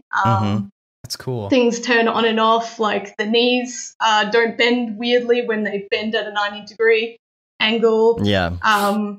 So I've just learned all that. That was, at first, I was a bit worried when I first got into Cinema from Maya because I was very heavily reliant on the node editor because I don't really know how to code properly. So I tend to do just nodes. But it's sometimes a bit laggy. My rigs are not exactly the most, what would you say, not clean, but fast. Some things kind of lag with the parenting tags and stuff like that. They can kind of not snap back in the way that I want. Yeah. But it's still usable. It renders out fine. Yeah. But yeah, well, when you animate a lot of characters in one scene, it gets a bit choppy. So I tend to just do a lot of XRefs and stuff like that. But yeah, it's been an easy transition considering I didn't use Cinema up until this year. I've managed to work with it for a whole year. Are you when you're freelancing, are you freelancing Cinema and Maya and hopefully Max? Yeah. No, I'm forgetting Max. It was really good for modeling, doing box modeling things, and it had a great layer stack. But animating in Max is horrible for me. When I started in Maya and then going into Max, I was just like, this is terrible. But yeah, I'm just going to do Maya and Cinema. That's cool. Hopefully not have to do too much After Effects, but maybe. Well, with the UV thing, Matt, were you going to mention that tweet? I was going to reference the tweet by Dave McGavran where he said, "You have been heard." Capital U, capital V. I have told them many times how bad it is. It's like, trust me, so you're not the only unusable. one. You're not the only one. Oh my god. Someone was trying to tell me, but what do you mean it's fine? I was like, no, it's not. Not for what I need it for. It's like every time I want to just relax one little tiny bit, it just relaxes the whole bloody thing. I was like, I just do it in Maya. So, yeah. That's funny. Yeah. So sad. So I also wanted to afford Maya, but yeah. I wanted to open it up to questions as well. If anybody else has questions in the chats. If you could work anywhere, where would it be? Buck, New York. Okay. Yeah. I would love to work there. That'd be amazing. Yeah. But I don't know how I'd cope with the cold there. It's cold here. I was going to say, isn't it cold there? No, well, it doesn't snow. Well, it doesn't? Apparently, it didn't snow this year. And apparently last year it snowed a lot. But I don't know. No one said anything about snowing this year coming, so I don't know. Does it snow in Melbourne? No. God, no. I'm sorry. I've never been to Australia. I've never really seen snow, so does that say anything?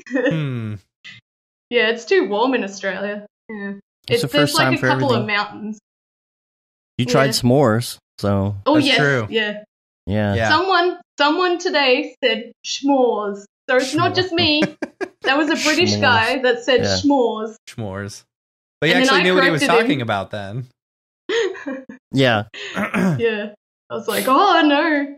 I'm glad I could be there for your first s'more and for Phil's first s'more. Yeah. Yeah, that was Phil. Nice. Not only had his first s'more, he had his first s'more on the same day that we had American Thanksgiving at camp. Oh yeah! Gosh, that Thanksgiving dinner was so good. I had never had turkey before either. Oh, that's right. Yeah. That's the best turkey you'll ever have in your life. So yeah, that was a good one to have. You can just stop now. Can you bring that back for the next camp then? We'll try. We can try. Yeah. We'll fly. We should fly in their cooking staff to the other. Woo! That'd be great. And no offense to y'all, but we really liked this cooking staff. Right. You guys just not good enough. What were some of your inspirations? Like why what was it about animation and 3D that made you want to get into it? So actually originally, because I really love cartoons, like I'm obsessed. Here. Yeah. What's your favorite? Well, like as I was growing up, it was a lot of like Digimon and Pokemon, which are not the greatest animation styles, but then obviously Disney. Right. But it was about like Pokemon was the character design. I used to draw the characters like a million times. I used to make my own Pokemon, my own Digimon. Like I have so many drawings.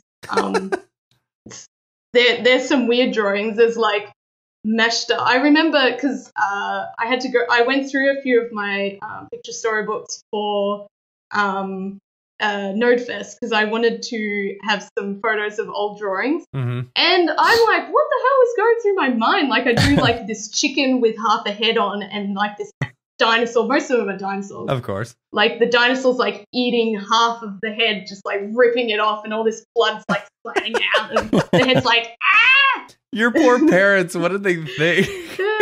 Well, I remember my mum asking me when I was, I think I was about maybe 16. And she was like, because I think she was worried that maybe I wasn't into guys or girls or anything, but I was just obsessed with drawing dinosaurs. And so she was quite weirded out that maybe I was like sexually attracted to dinosaurs or something. Firstly, she asked me about women, and I was like, yeah, I like women.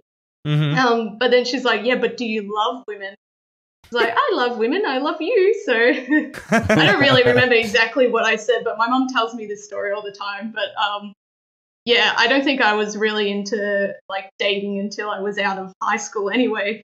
But yeah, it's just like all I wanted to do was draw. I was just like, don't go out. I just want to draw.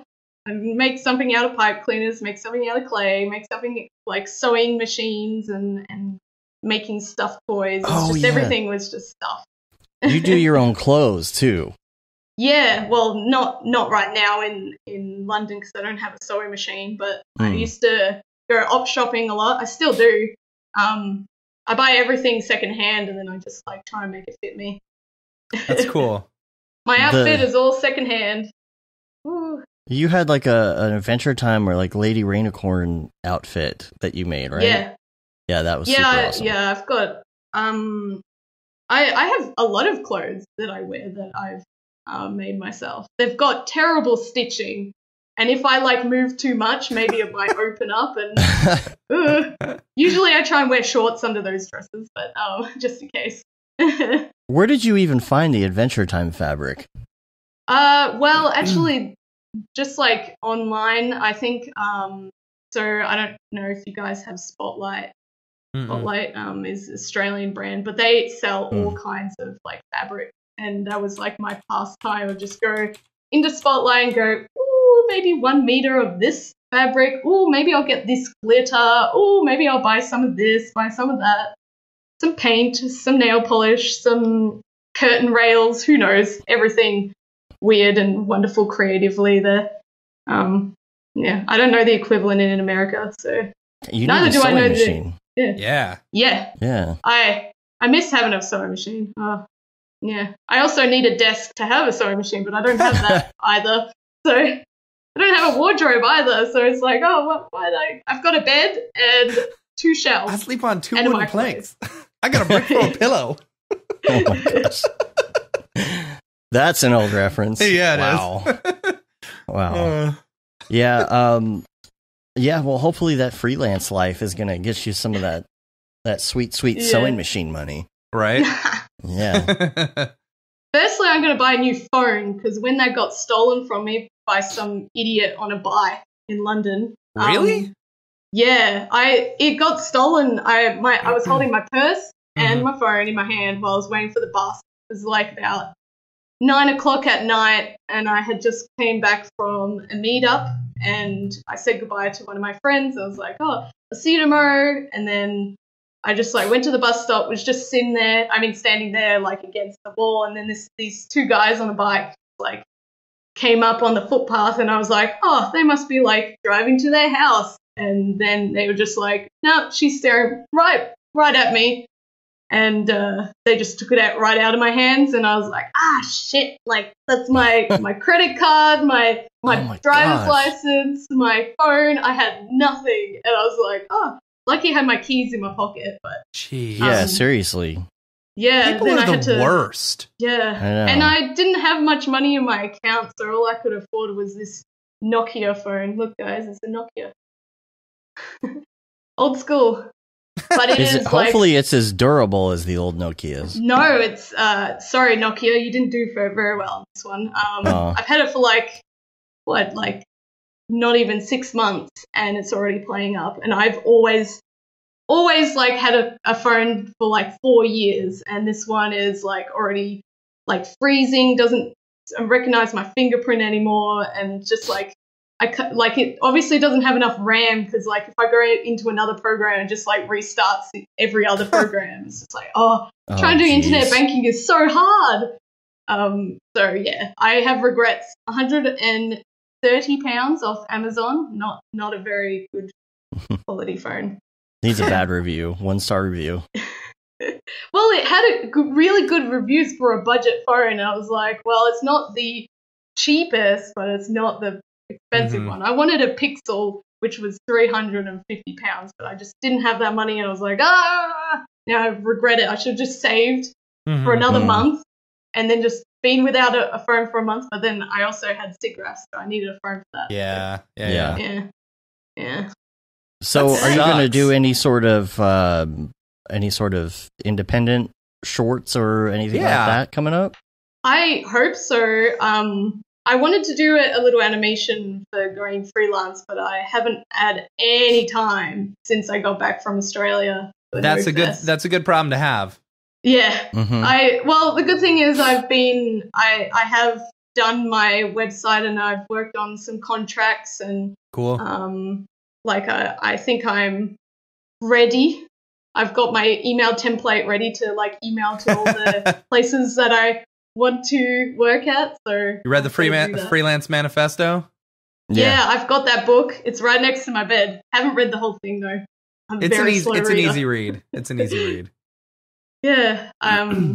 Yes, and I've got so much like support from a lot of people, especially in the Mograph Slack.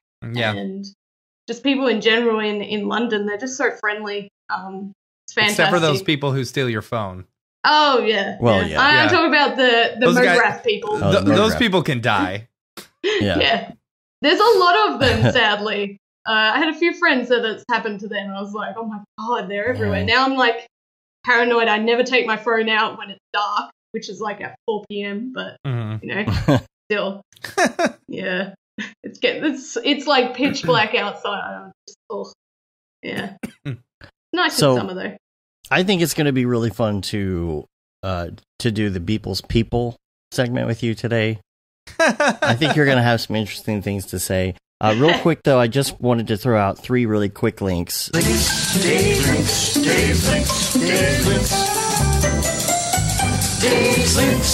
Number 1 is Sakani came out with a Star Wars short, and I was waiting for that because he actually told me that that's what he was doing and that he would come on the show sometime after that release to talk about it. So I'm really excited about that. So that'll probably be January, February. So I'll put a link to that in the show notes. You can check that out. So good. And then there's a video. Chris Doe answers tough questions from Beeple. heated debate. You got to check that out. And then lastly, Maxon just came out with their holiday Christmas card today. Yeah, the Christmas card is really good. It's very, very good. Was that the animation thing? Yeah, it was the elves and the Santa and the truck and stuff like that. Did you see the behind the scenes thing? Like when he was talking about how he rigged the characters, he did it what he called marionette style, where basically the arms and legs weren't actually attached to the body, so you didn't have to deal with any of the deformations whenever you were dealing with the arms moving and the legs moving and stuff. It's pretty cool.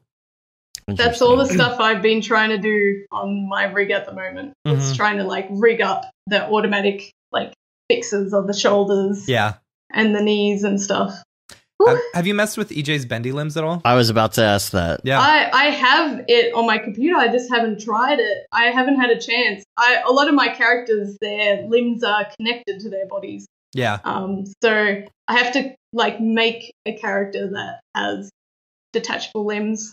It doesn't. See what that happens. It doesn't have to have detachable limbs for bendy limbs. Well, they have to at least be kind of like not on. Well, they kind of go in. The mesh. Right. But I always model everything together. Yeah. A very like visual. Sorry, everyone. On, like Spotify and iTunes. Let's go to Beeple's People. People's People. Where do you think Grebo? People's People. What's up with that guy? Let's do it. I am very excited to bring these up. If you bring up your Beeple viewer of choice, I'm using Twitter. This is going to be December 5th, Year of Our Lord 2019. It's my dog's birthday, by the way. December 5th. Oh, yeah? Yeah. I'm going to say December 13th, he called it in. He just called it in that day. December 13th? Yeah. What was that one? That was the Boris Johnson one. With the monkeys. Yeah. I'm looking at it now. Yeah. Oh, gorillas. Yeah, he phoned it in. I just empty fridge. Empty fridge. Yeah. Yeah. There we go. I feel like he could have done more on that one. Interesting. Yeah. That's very interesting. Okay, let's go to... Do you think the black bit is connected to the head, or is that part of the monkey? I think that's a good question. Oh. Is it half a... I think it's connected to the head, and like the monkeys, they come out of the head. It'd be funny if that were actually just half a gorilla with an inner tube, because he doesn't know how to swim. Anyway, December 5th is called Stray Baby Yodas. Ha.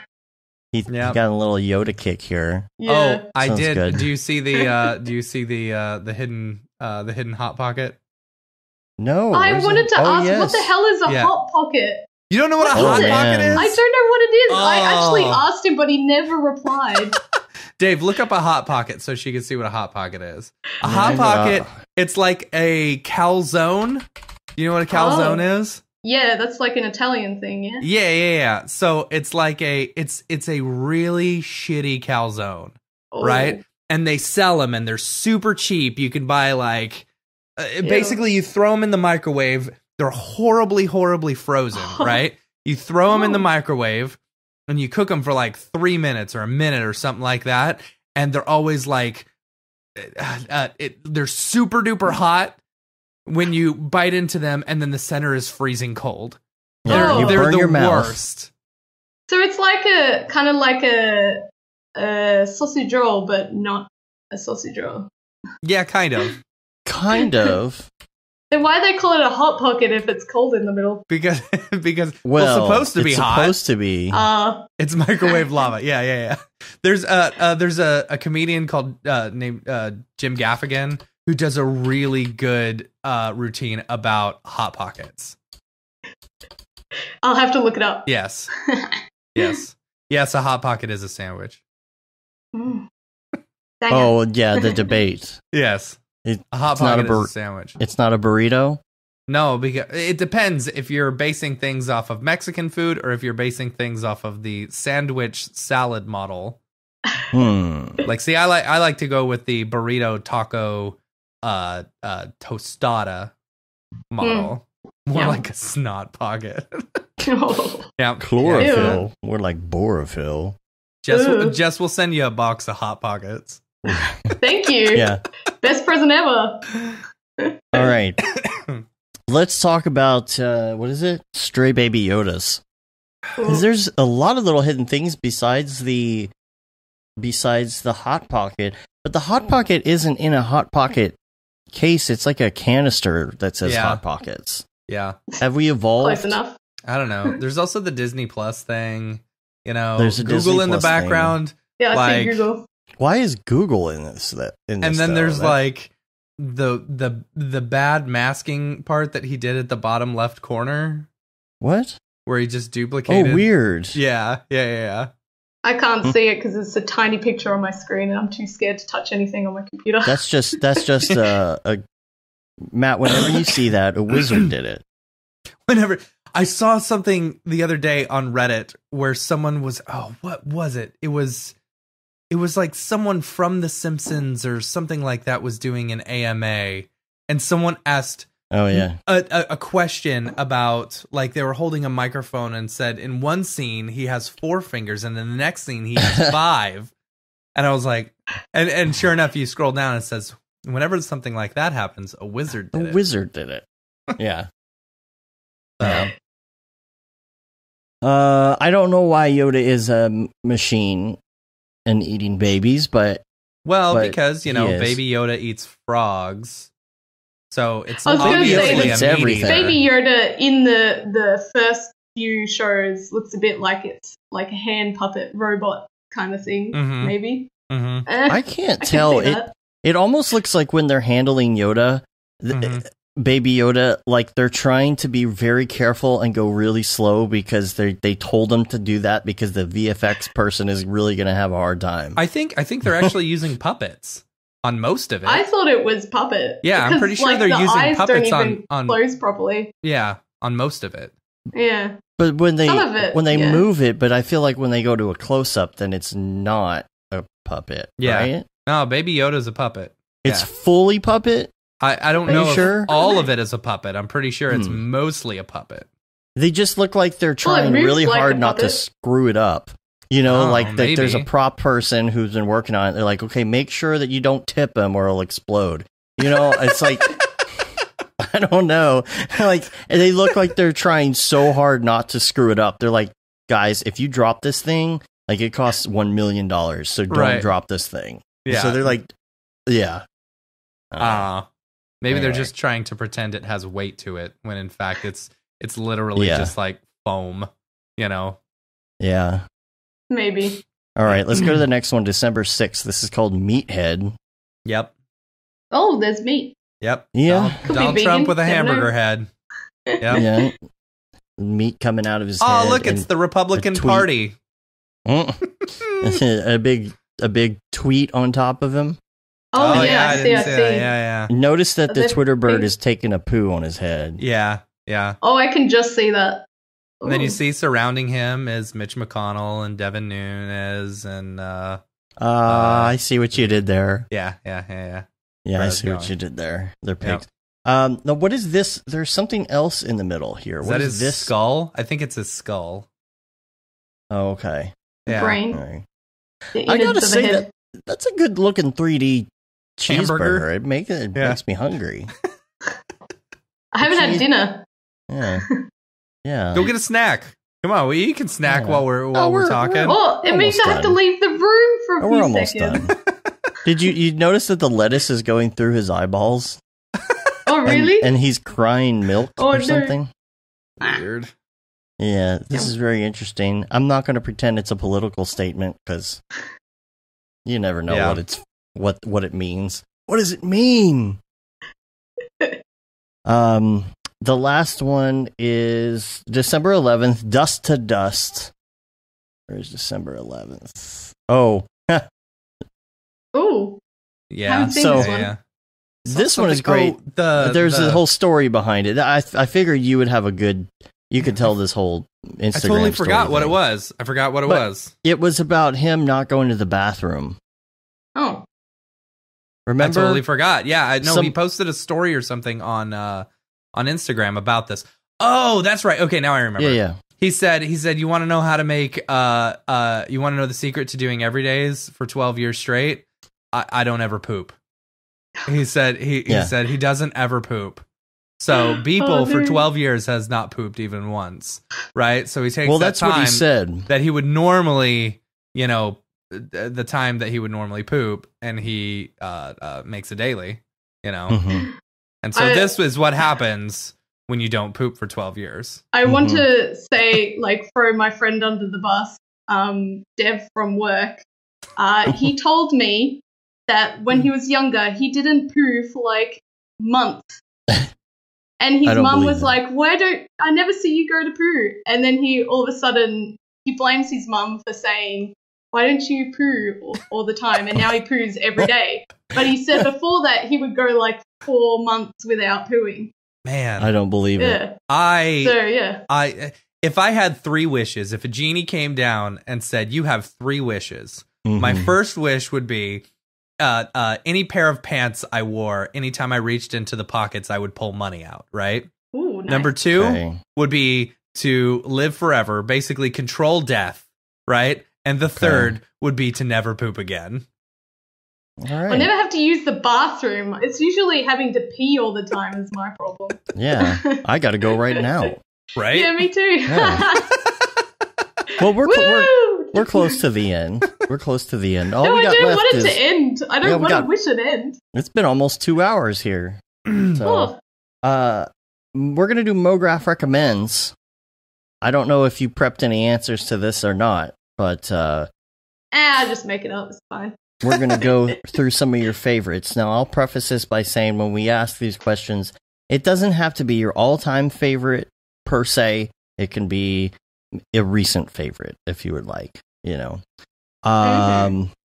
So, what did Fried Pixels put in there? Despite everyone having fallen in love with the puppet, Baby Yoda, who's officially known in the series as the child, was nearly a purely CGI creation. Really? They Yep. did pretty convincing puppet then. Was Okay. nearly a purely CGI. I'm telling you, when Like, they're it was- carrying him, I'm they're pretty carrying sure the- it's a the puppet. prop. We'll have to research this. Live. Is Baby Yoda a puppet? Anyway, let's go to Mograph recommends, and we'll start on that while Matt's researching. So, tell us what your favorite movie is. Because I love animations, I gotta admit Zootopia is like one of my So favorite good. movies. Like the character design, the animation, the storyline, the scenes, it's just so beautiful. Like I love a lot of the Disney and Pixar movies, but yeah, that one was one of my favorites. I bet their hippo danced without any issues. Oh, but then imagine how many people actually worked on the hippo. True. Oh, I always think about that. I was like, I'm just one person, and then they probably got like 7 people like working on this one character. Oh, I've read like the book, like with all the initial sketches and all that. Oh, really? Stuff. So beautiful, yeah. Oh God. Just thinking about it, so nice. I wish I was that talented. Oh God. Two technicians operate the Baby Yoda puppet on set. One was for the eyes and the mouth, and the other one was for the facial expressions. It's a phenomenal technological achievement, but beyond the technological achievements, it's heartbreaking. Because it's so cute. All right. There you go. How about music? I'm really interested to see what kind of music you like. Well, I actually really like, well, it's funny because I did the Spotify like year thing because I was like, oh, I want to be involved with this. Apparently, I listen to metalcore a lot. Yeah. I was just calling it screamo, but okay. Yeah, I listen to a lot of like Australian, a few international bands, but mostly Australian bands like North like Men at Work and Silverchair. I like Silverchair. Old school. It's funny because like a whole bunch of like real metalcore bands of like who are big in the past few years actually redid a whole album of Silverchair songs. Really? More, yeah. Actually, really enjoyed that album. You should send it to me. I'll listen to that. Yeah, I'll send it to you. Yeah. Yeah, quite a few of my favorite artists in there. I tend to like the smaller bands because they're cheaper to see. Right. And easier to get tickets because trying to get tickets, especially in Australia, like you don't get too many bands that come to Australia. But over here, there's so many. Actually, my favorite, it was my most played artist, North Lane, actually was playing in London about 2 weeks ago. I had no idea until I saw on Spotify. I was like, well, it's too late. I can't buy tickets. Yeah. But yeah, I like also like some old school, like Bring Me the Horizon. I think Era is from America. I don't know where, but they're like a big band that I like listening to. Big fan. And is that what you listen to while you're working, or do you listen to nothing? I actually listen to news podcasts, and I've been listening to your podcast ever since I met you guys. Sweet. I'm slowly going through all 200 of them. Oh gosh. Man. Yeah, I want to hear like early days. Yeah, listen to episode 1. It's like I have like this, and I'm really I know. I was like, what happened to your voice? Stuff.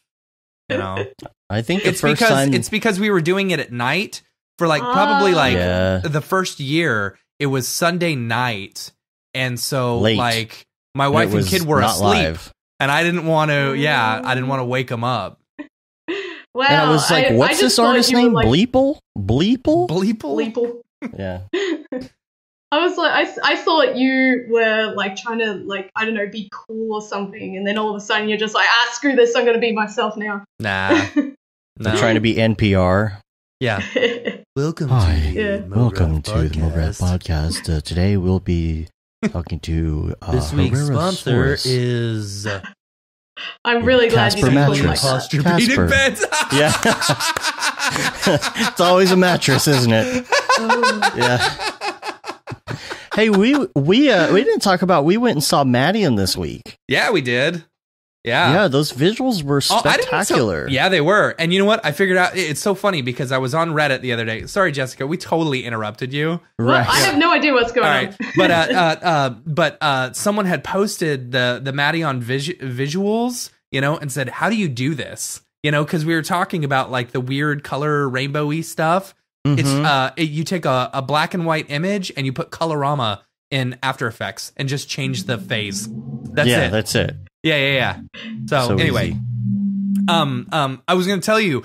So okay, so the opening band was some band called like Elo or something like that. Yeah, and they were kept playing on, other people's music. I don't know. Oh, They kept flashing up this phone number. And I was like, all right, I'm gonna, these visuals are bad. I'm gonna text them, That's what I thought the thing was. I was like, okay, this is either like a joke on someone that they know, to like, hey, text this number or something. So I was like, I'm gonna text it. So I texted, I said, yo, let us do some concert visuals for you. And I put nexusmotion.com, and so what it was just a response. Like they would send you a link to their new song on Spotify. But then, Dave, I didn't tell you this. Friday, they text messaged me back and said, hey, thanks for sending your work. Looks dope. Email us. And they gave me their email address. Yeah, isn't that crazy? Awesome. Yeah. That's awesome. Yeah, I felt like, okay, here's the thing. First of all, vaporware and early 80s, everything is coming back with this design Madian's stuff. visuals were awesome. I loved it. They were awesome. Like, and they were that really was good. That was done very well, and it worked with the music so well. It's stuff that is not necessarily hard to do. It's just that it was a lot of simple, like, yes, a 3D character just moving a little bit with some marvelous designer. So you get the the movement of the clothing and stuff. And it works, and that's so really well. all it was. But like the way they also had him framed. Like he was in the center between like two little things and like huge LED wall behind him. So like there were parts where people were singing like chorus or like a chorus or something. And so they would put multiple people behind him to make it look like there was this big chorus of people singing. It was very cool. It was very, and then very it would cool. go black, and then like the lights in front of him would turn on, and so it felt very layered. The other band though, they were just using footage, and I'm like, your songs and they are didn't not even blow up the stuff to like the full size of the screen. Well, like, that's on purpose. That's why?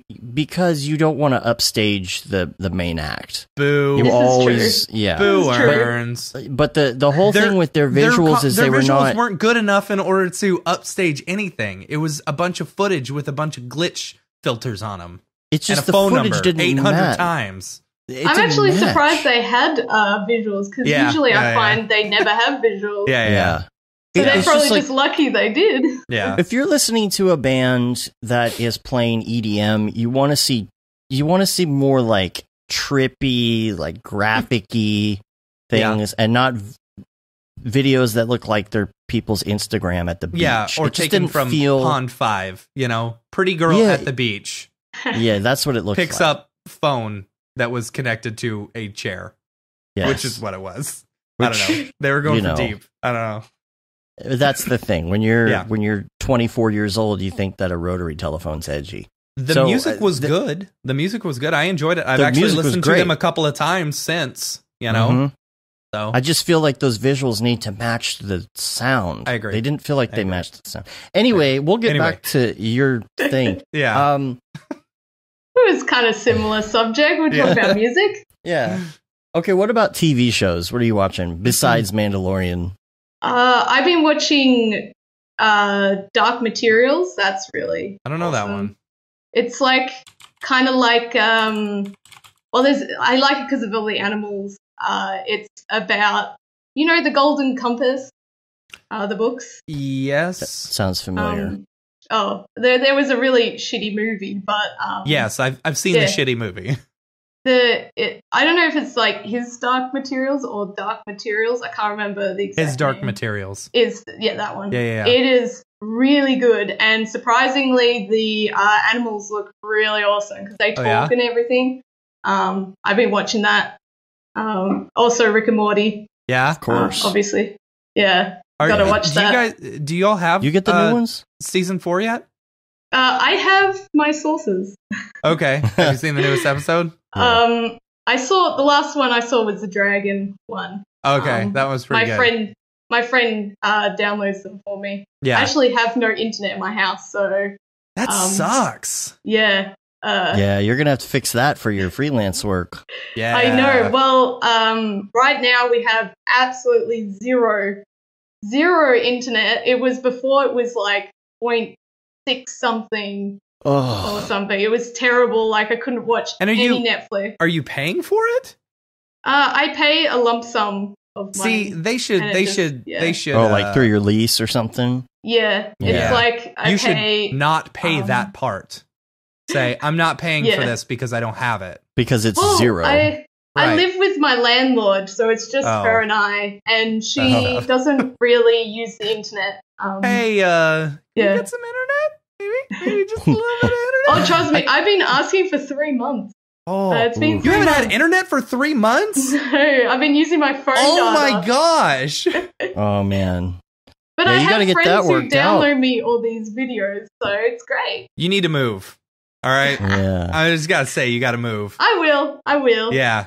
Get that sweet freelance dough and then get out of there. Yeah.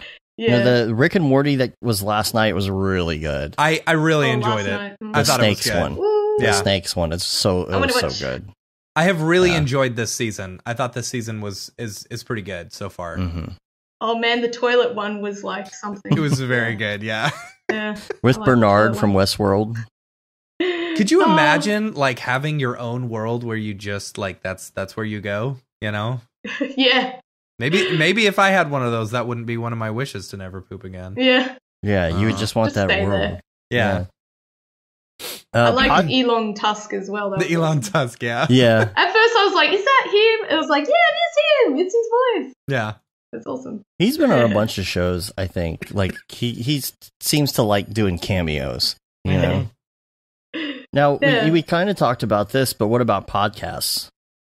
Oh, so I listened to, well, obviously you guys. I started listening to you guys when I met you at SIGGRAPH because I was like, who are these guys? And then most people, that's what most people say. Yeah. And now that I actually know who half the people you're talking about, it's more enjoyable. And I start laughing, and people are like, "What are you laughing at?" I was like, "Oh, you wouldn't get it. You wouldn't." Yeah. Get it. You're not in the know. Yeah. And I listen to like other Mograph podcasts like Motion Hatch and Pro Video Podcast. I love myself some Pro Video. You were on there just a few weeks ago. Yeah, I listened to that one. Yeah, oh god. Was that okay? I don't know. Yeah, it was fine. That was when I did have internet in my house. Right. Yeah. But then I listened to so I'm really into the news, so I listen to the BBC here and the ABC back home. Mm-hmm. So I listen to, there's a lot of different podcasts on the ABC Listen app, and I listen to like the 8 a.m. news, which is not actually 8 a.m. for me.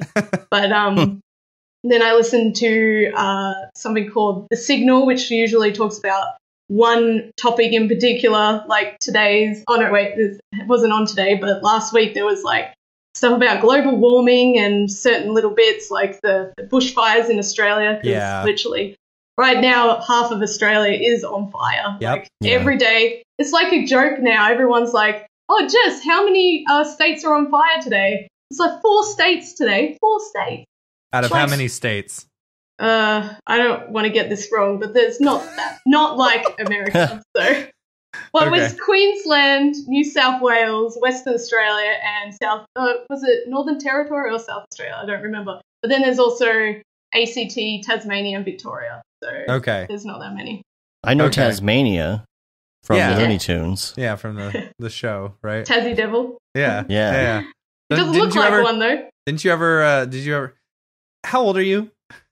I'm 27. Okay. I was gonna say because he's referencing an old show, Tasmania. You know Tasmania? Do you know Tasmania? No, not the show. Exactly. Yeah. No, yeah. sorry. So there was a show. Did you ever see Tiny Toon Adventures? Oh man, I never watched the Tasmania show. I just watched the the old Looney Tunes with. Well, to be honest, when I was younger, I wasn't allowed to watch kids' TV unless it was the weekend or at my grandma's house. Yeah, I had to watch the news, so that's probably why I'm addicted to listening to news podcasts. I'm just like, I want to know what's going on in the world. I haven't seen my daily news. It's funny. It's always really interesting. And then afterwards, I'm like, oh my God, guys, did you hear about this? And then they were like, what? And I'm like, oh, don't listen to the news. Yeah. And And then I found out that I could vote over here, so I voted last week. I voted for Labour, and they didn't win. So yeah, I was like, well, I tried. My one vote counted. That one. Like, I kind of follow, UK politics a little bit because I feel like, I don't know. Anyway, I was very hurt by that one. Yeah, so was I. And like half the people at my work can't even vote because they're from Europe. Uh-huh. And I just find it funny that I can stay here for 2 years as a Commonwealth citizen. Uh-huh. I can vote, but I haven't lived here for like 10 years like some of my other friends. Yeah. So, and they were just like, please vote for us. I was like, of course I will. I'm trying to get all my Australian friends to vote too. Yeah. I was talking to my brother the other day. I have 2 younger brothers. I text messaged my youngest brother and I said, "Are you registered to vote?" He goes, "I'm 20-something years old. Of course I'm registered to vote." And I was like, I don't say that because I guarantee you I'll text my other brother who's over 30 and he's not registered to vote. Sure enough, he was not registered to vote. No. Well, in Australia, it's legal and you have to vote. And so people just, sometimes they just draw a massive penis on it and that's their vote. You have to vote? You have to vote, yeah. Oh, see, I wish that was the case. Really? If we could get, honestly, if people were forced to vote, yeah, it'd be a lot different. Yeah. Our whole... Same in the UK.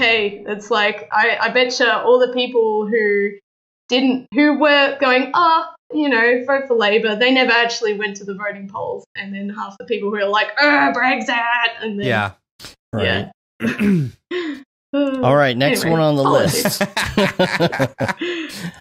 Favorite plugin. The news podcast with Jessica Herrera, sponsored by Casper Mattresses. Yeah. I actually don't really use that many plugins in Cinema 4D, that is. But in Maya, I used to use like Animator's Toolkit, which was awesome. Cool. But half the people that listen to this podcast don't use Maya. So, I think the only plugin that I have are the Render, Octane and Magic Solo. That's the only thing I have because I got sick of the Solo button in R20. So 21 is nicer. R21. Yeah. 21 is nice. Yeah. I solo stuff, have a legit version of R20, but that means that I would have to pay for R21. Right. So I'm just like, I'm going to try and hang on to this free version for a while. Yeah. And what about headphones? Hold on real quick. Have you tried out Delta Mush for for cinema? What's that? It's so basically if someone hands you a rig and it's a terrible rig or something like that, you can put Delta Mush on it and it'll help smooth out a lot of help my hippo big time. Yeah. Ooh. My hippo wouldn't have worked without Delta Mush. Yeah. You'll have to send me a link to that. I'm pretty oblivious to a lot of the Cinema 4D character plugins because I guess no one really talks about them. But I hear like people obviously using like other things like I just sent it to you on Slack. Thank you. Yeah, it's free smooths too. weights so and it's great. free. Yeah. I've used RealFlow for Cinema 4D here at Animade before, but nothing else plugin related to Cinema 4D because I just use I've used Soul programs like Marvelous Designer or ZBrush. Substance, but not plugins. So I've kind of gotten around, like at SIGGRAPH, they're like, any plugins that you use? I'm like, nope. You're my favorite type of person because I'm the one who has to install them all. Right. Right. Yeah. I have a lot in After Effects though. But with After Effects, you kind of have to have a lot of them. Yes, you do. Yes. Yeah. But I used to do a lot of character animations in After Effects. I don't do that so much anymore. In the last 2 years, I have tried very hard not to touch it. But I can animate characters in After Effects. Shouldn't have said that. Now people are going to call you up. Well, Animate found out about it and they started putting me on 2D stuff. And then at my review, I was like, I wasn't hired for this. How did you know that I could even use After Effects? Yeah. Yeah. It's like I don't have anywhere on my website, on my showreel, on my Instagram. I got rid of all my After Effects stuff. And yet they still were like, but you're really good at it, Jess. We need you on this project. And I was like, oh my God, no. But yeah, if going gets tough, never know. Yeah. Now, how about headphones? Do you have a favorite pair of headphones? I have a pair of Cinema 4D Ooh. headphones. Yeah. It's top of the line right there. Yeah. I had a pair of good Bud earphones that I got off Amazon. I wouldn't say they were great, but they broke on the plane on the way to Camp Mograph, and I was so upset. And then, Matthias gave me 2 pairs of these earphones, so it's great. But yeah, these are mine. The Sony's, yeah. The Sony is good. Sony. Yeah. But apart from that, like, I know people have. I've always wanted Bose. Quiet Comfort headphones. 35s. Yeah, and have like some wireless. Like, I love these kind of headphones that go over your ear. Yeah. These are actually my work ones, but I have a pair of these at home that have noise cancelling. Yeah. But not the same as, like, I've tried the Bose ones. It was like, whoa. It's crazy. Yeah. Compared to even Sony, Man, I would love them. But yeah, I also have never purchased any of that kind of stuff. I wish I could. But once you hit that freelance life. Hopefully. I have a few things on my list. We'll have you back on the show a year from now, and you'll be like super baller with like gold rings and like gold chains and stuff. I'll have a fake tooth that's gold too. Yeah. Gangsta. Okay, 2 more questions. What is on your Nokia phone? What is your favorite app? Yeah. Actually, I have a really awesome app that I don't know if anyone knows about it. So I love comics. And there's like this comic like app called Webtoons. And it's like all indie artists that write stories, and some of them are terrible, some of them are great. But I've been hooked on that thing ever since, 3 years ago, and I've spent countless hours on that app. Is it Webtoon? Yeah, Webtoon, yeah. It's like a green little pop-up. Well, I've got it on my homepage on my phone. Yeah, Webtoon. Webtoon. Yep. There it is. Yeah. That's cool. It's awesome. I have so many comics that I follow, all different kinds of stories. They have funny ones. Actually, quite a few people, the artists are on Instagram that I follow too. They give out little sneak peeks to the next episode. I was like, ooh. Do you follow Nathan Pyle? Don't know who that is. He does, well, I'm really bad with names, but I remember the what picture. Is it? Strange Planet? Do you know that one? I might actually know, but it's not ringing a bell right now. It's with the little alien dudes. Oh, those guys, yes. Yeah. They have their webtoons as well. Yeah. So there's those kind of comics, and then there's like full-on story comic, fantasy comics. There's even saucy comics if you want to go down the bit raunchy. I accidentally clicked on one, and I was like, oh my god. And now you're getting and you're like, well, ads. This is just fine. Lucky it was on my old phone, so it's now gone away from my like history. I don't want to be known for accidentally clicking on that one. That's funny. You're like, oh, you're into boy love, are you? Ooh. Oh, jeez. Like, I didn't know what it was. Oh, sorry. Yeah, really awesome app. It doesn't have anything to do with anything useful, but it wastes my time. Yeah. Now, what about, this is the tough one. What is your favorite life hack? So I thought about this one because you always mention the toaster thing. Yeah. Well, I can't do it right now because I don't have a purse. Right. But I used to, every time I go to a counter at the, like when you go pay for your groceries or something, you pretend to drop your purse on the ground and then you can search for coins on the floor. Oh my god. Oh gosh. Yeah, it's great. I found some good stuff under there. I found a £10 note, which is pretty valuable. That's one whole meal. A couple of really shitty, like 2p, but I remember back home I found $50. I didn't say anything. Do you do that every time? Not every time. Just when I'm not in a hurry. That's funny. You're gonna make it look like you're dropping it on purpose, so then you're like, oh, sorry, I dropped some things, and then you're just like kind of like shuffling around. That's good luck, funny. Got to get that freelance life going.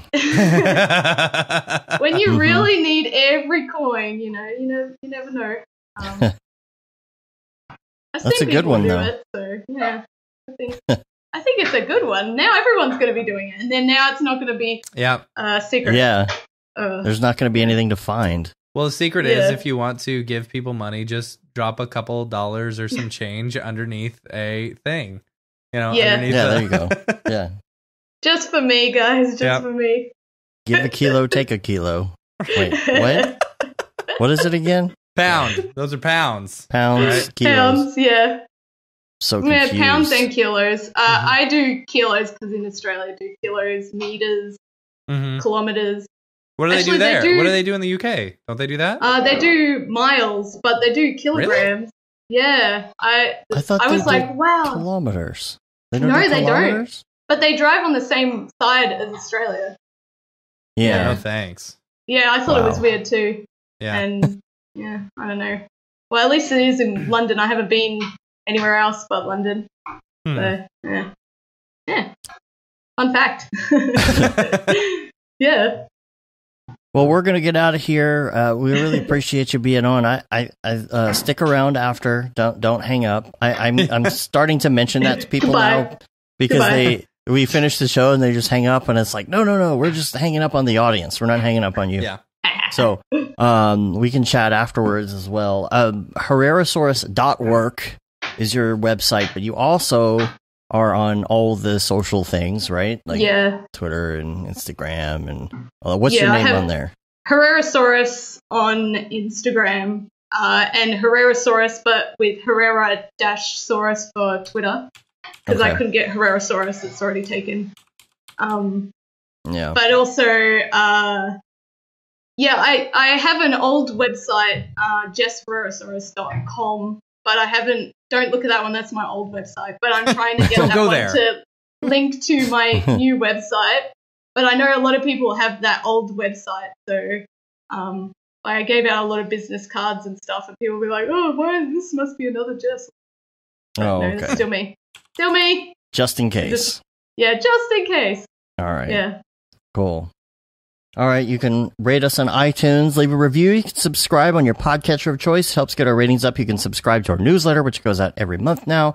Gives you all the details on events that are coming up and streams that are coming up and past streams and articles and fun things related to Mograph.com. Make sure you get on that list. You can find out when that new Houdini course is dropping. I can't wait. So excited. It's so good. And you can say you've been there, done that, got the t-shirt with the Mograph logo tee, the Paul Babb Feel the Bab 2020 shirt, all the profits from that go to Doctors Without Borders. And then you got the Render Things t-shirt, hoodie, long sleeve tee, and the That Render is Fire shirt, which you are only allowed to wear ironically. And that's it. Yay. We're on Facebook, Twitter, Instagram, Periscope, YouTube, and of course Mograph.com. Make sure that you subscribe to us and make sure if you are subscribed to our old channel that you subscribe to the new channel because the other one will not have any streams or anything anymore after the first of the year. Yep. So, yeah. All right. Well, we're going to get out of here. Till next time, I'm Dave. I'm Matt. I'm Jess. Have a good one. Later, yo. Bye.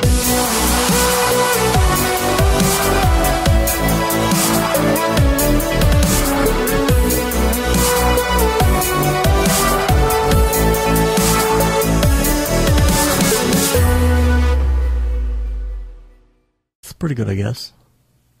Mograph.com, an online resource for motion graphic artists. Start your week with the Mograph podcast. Industry news, interviews with your favorite artists, and terrible humor. Watch live shows and interviews from Mograph events like NAB, SIGGRAPH, Half-Res, and local meetups. Our Mograph Talks feature live demos and motivation from artists all around the world. Sometimes you gotta make stuff that you're not gonna put on your reel, and I'm not here to judge.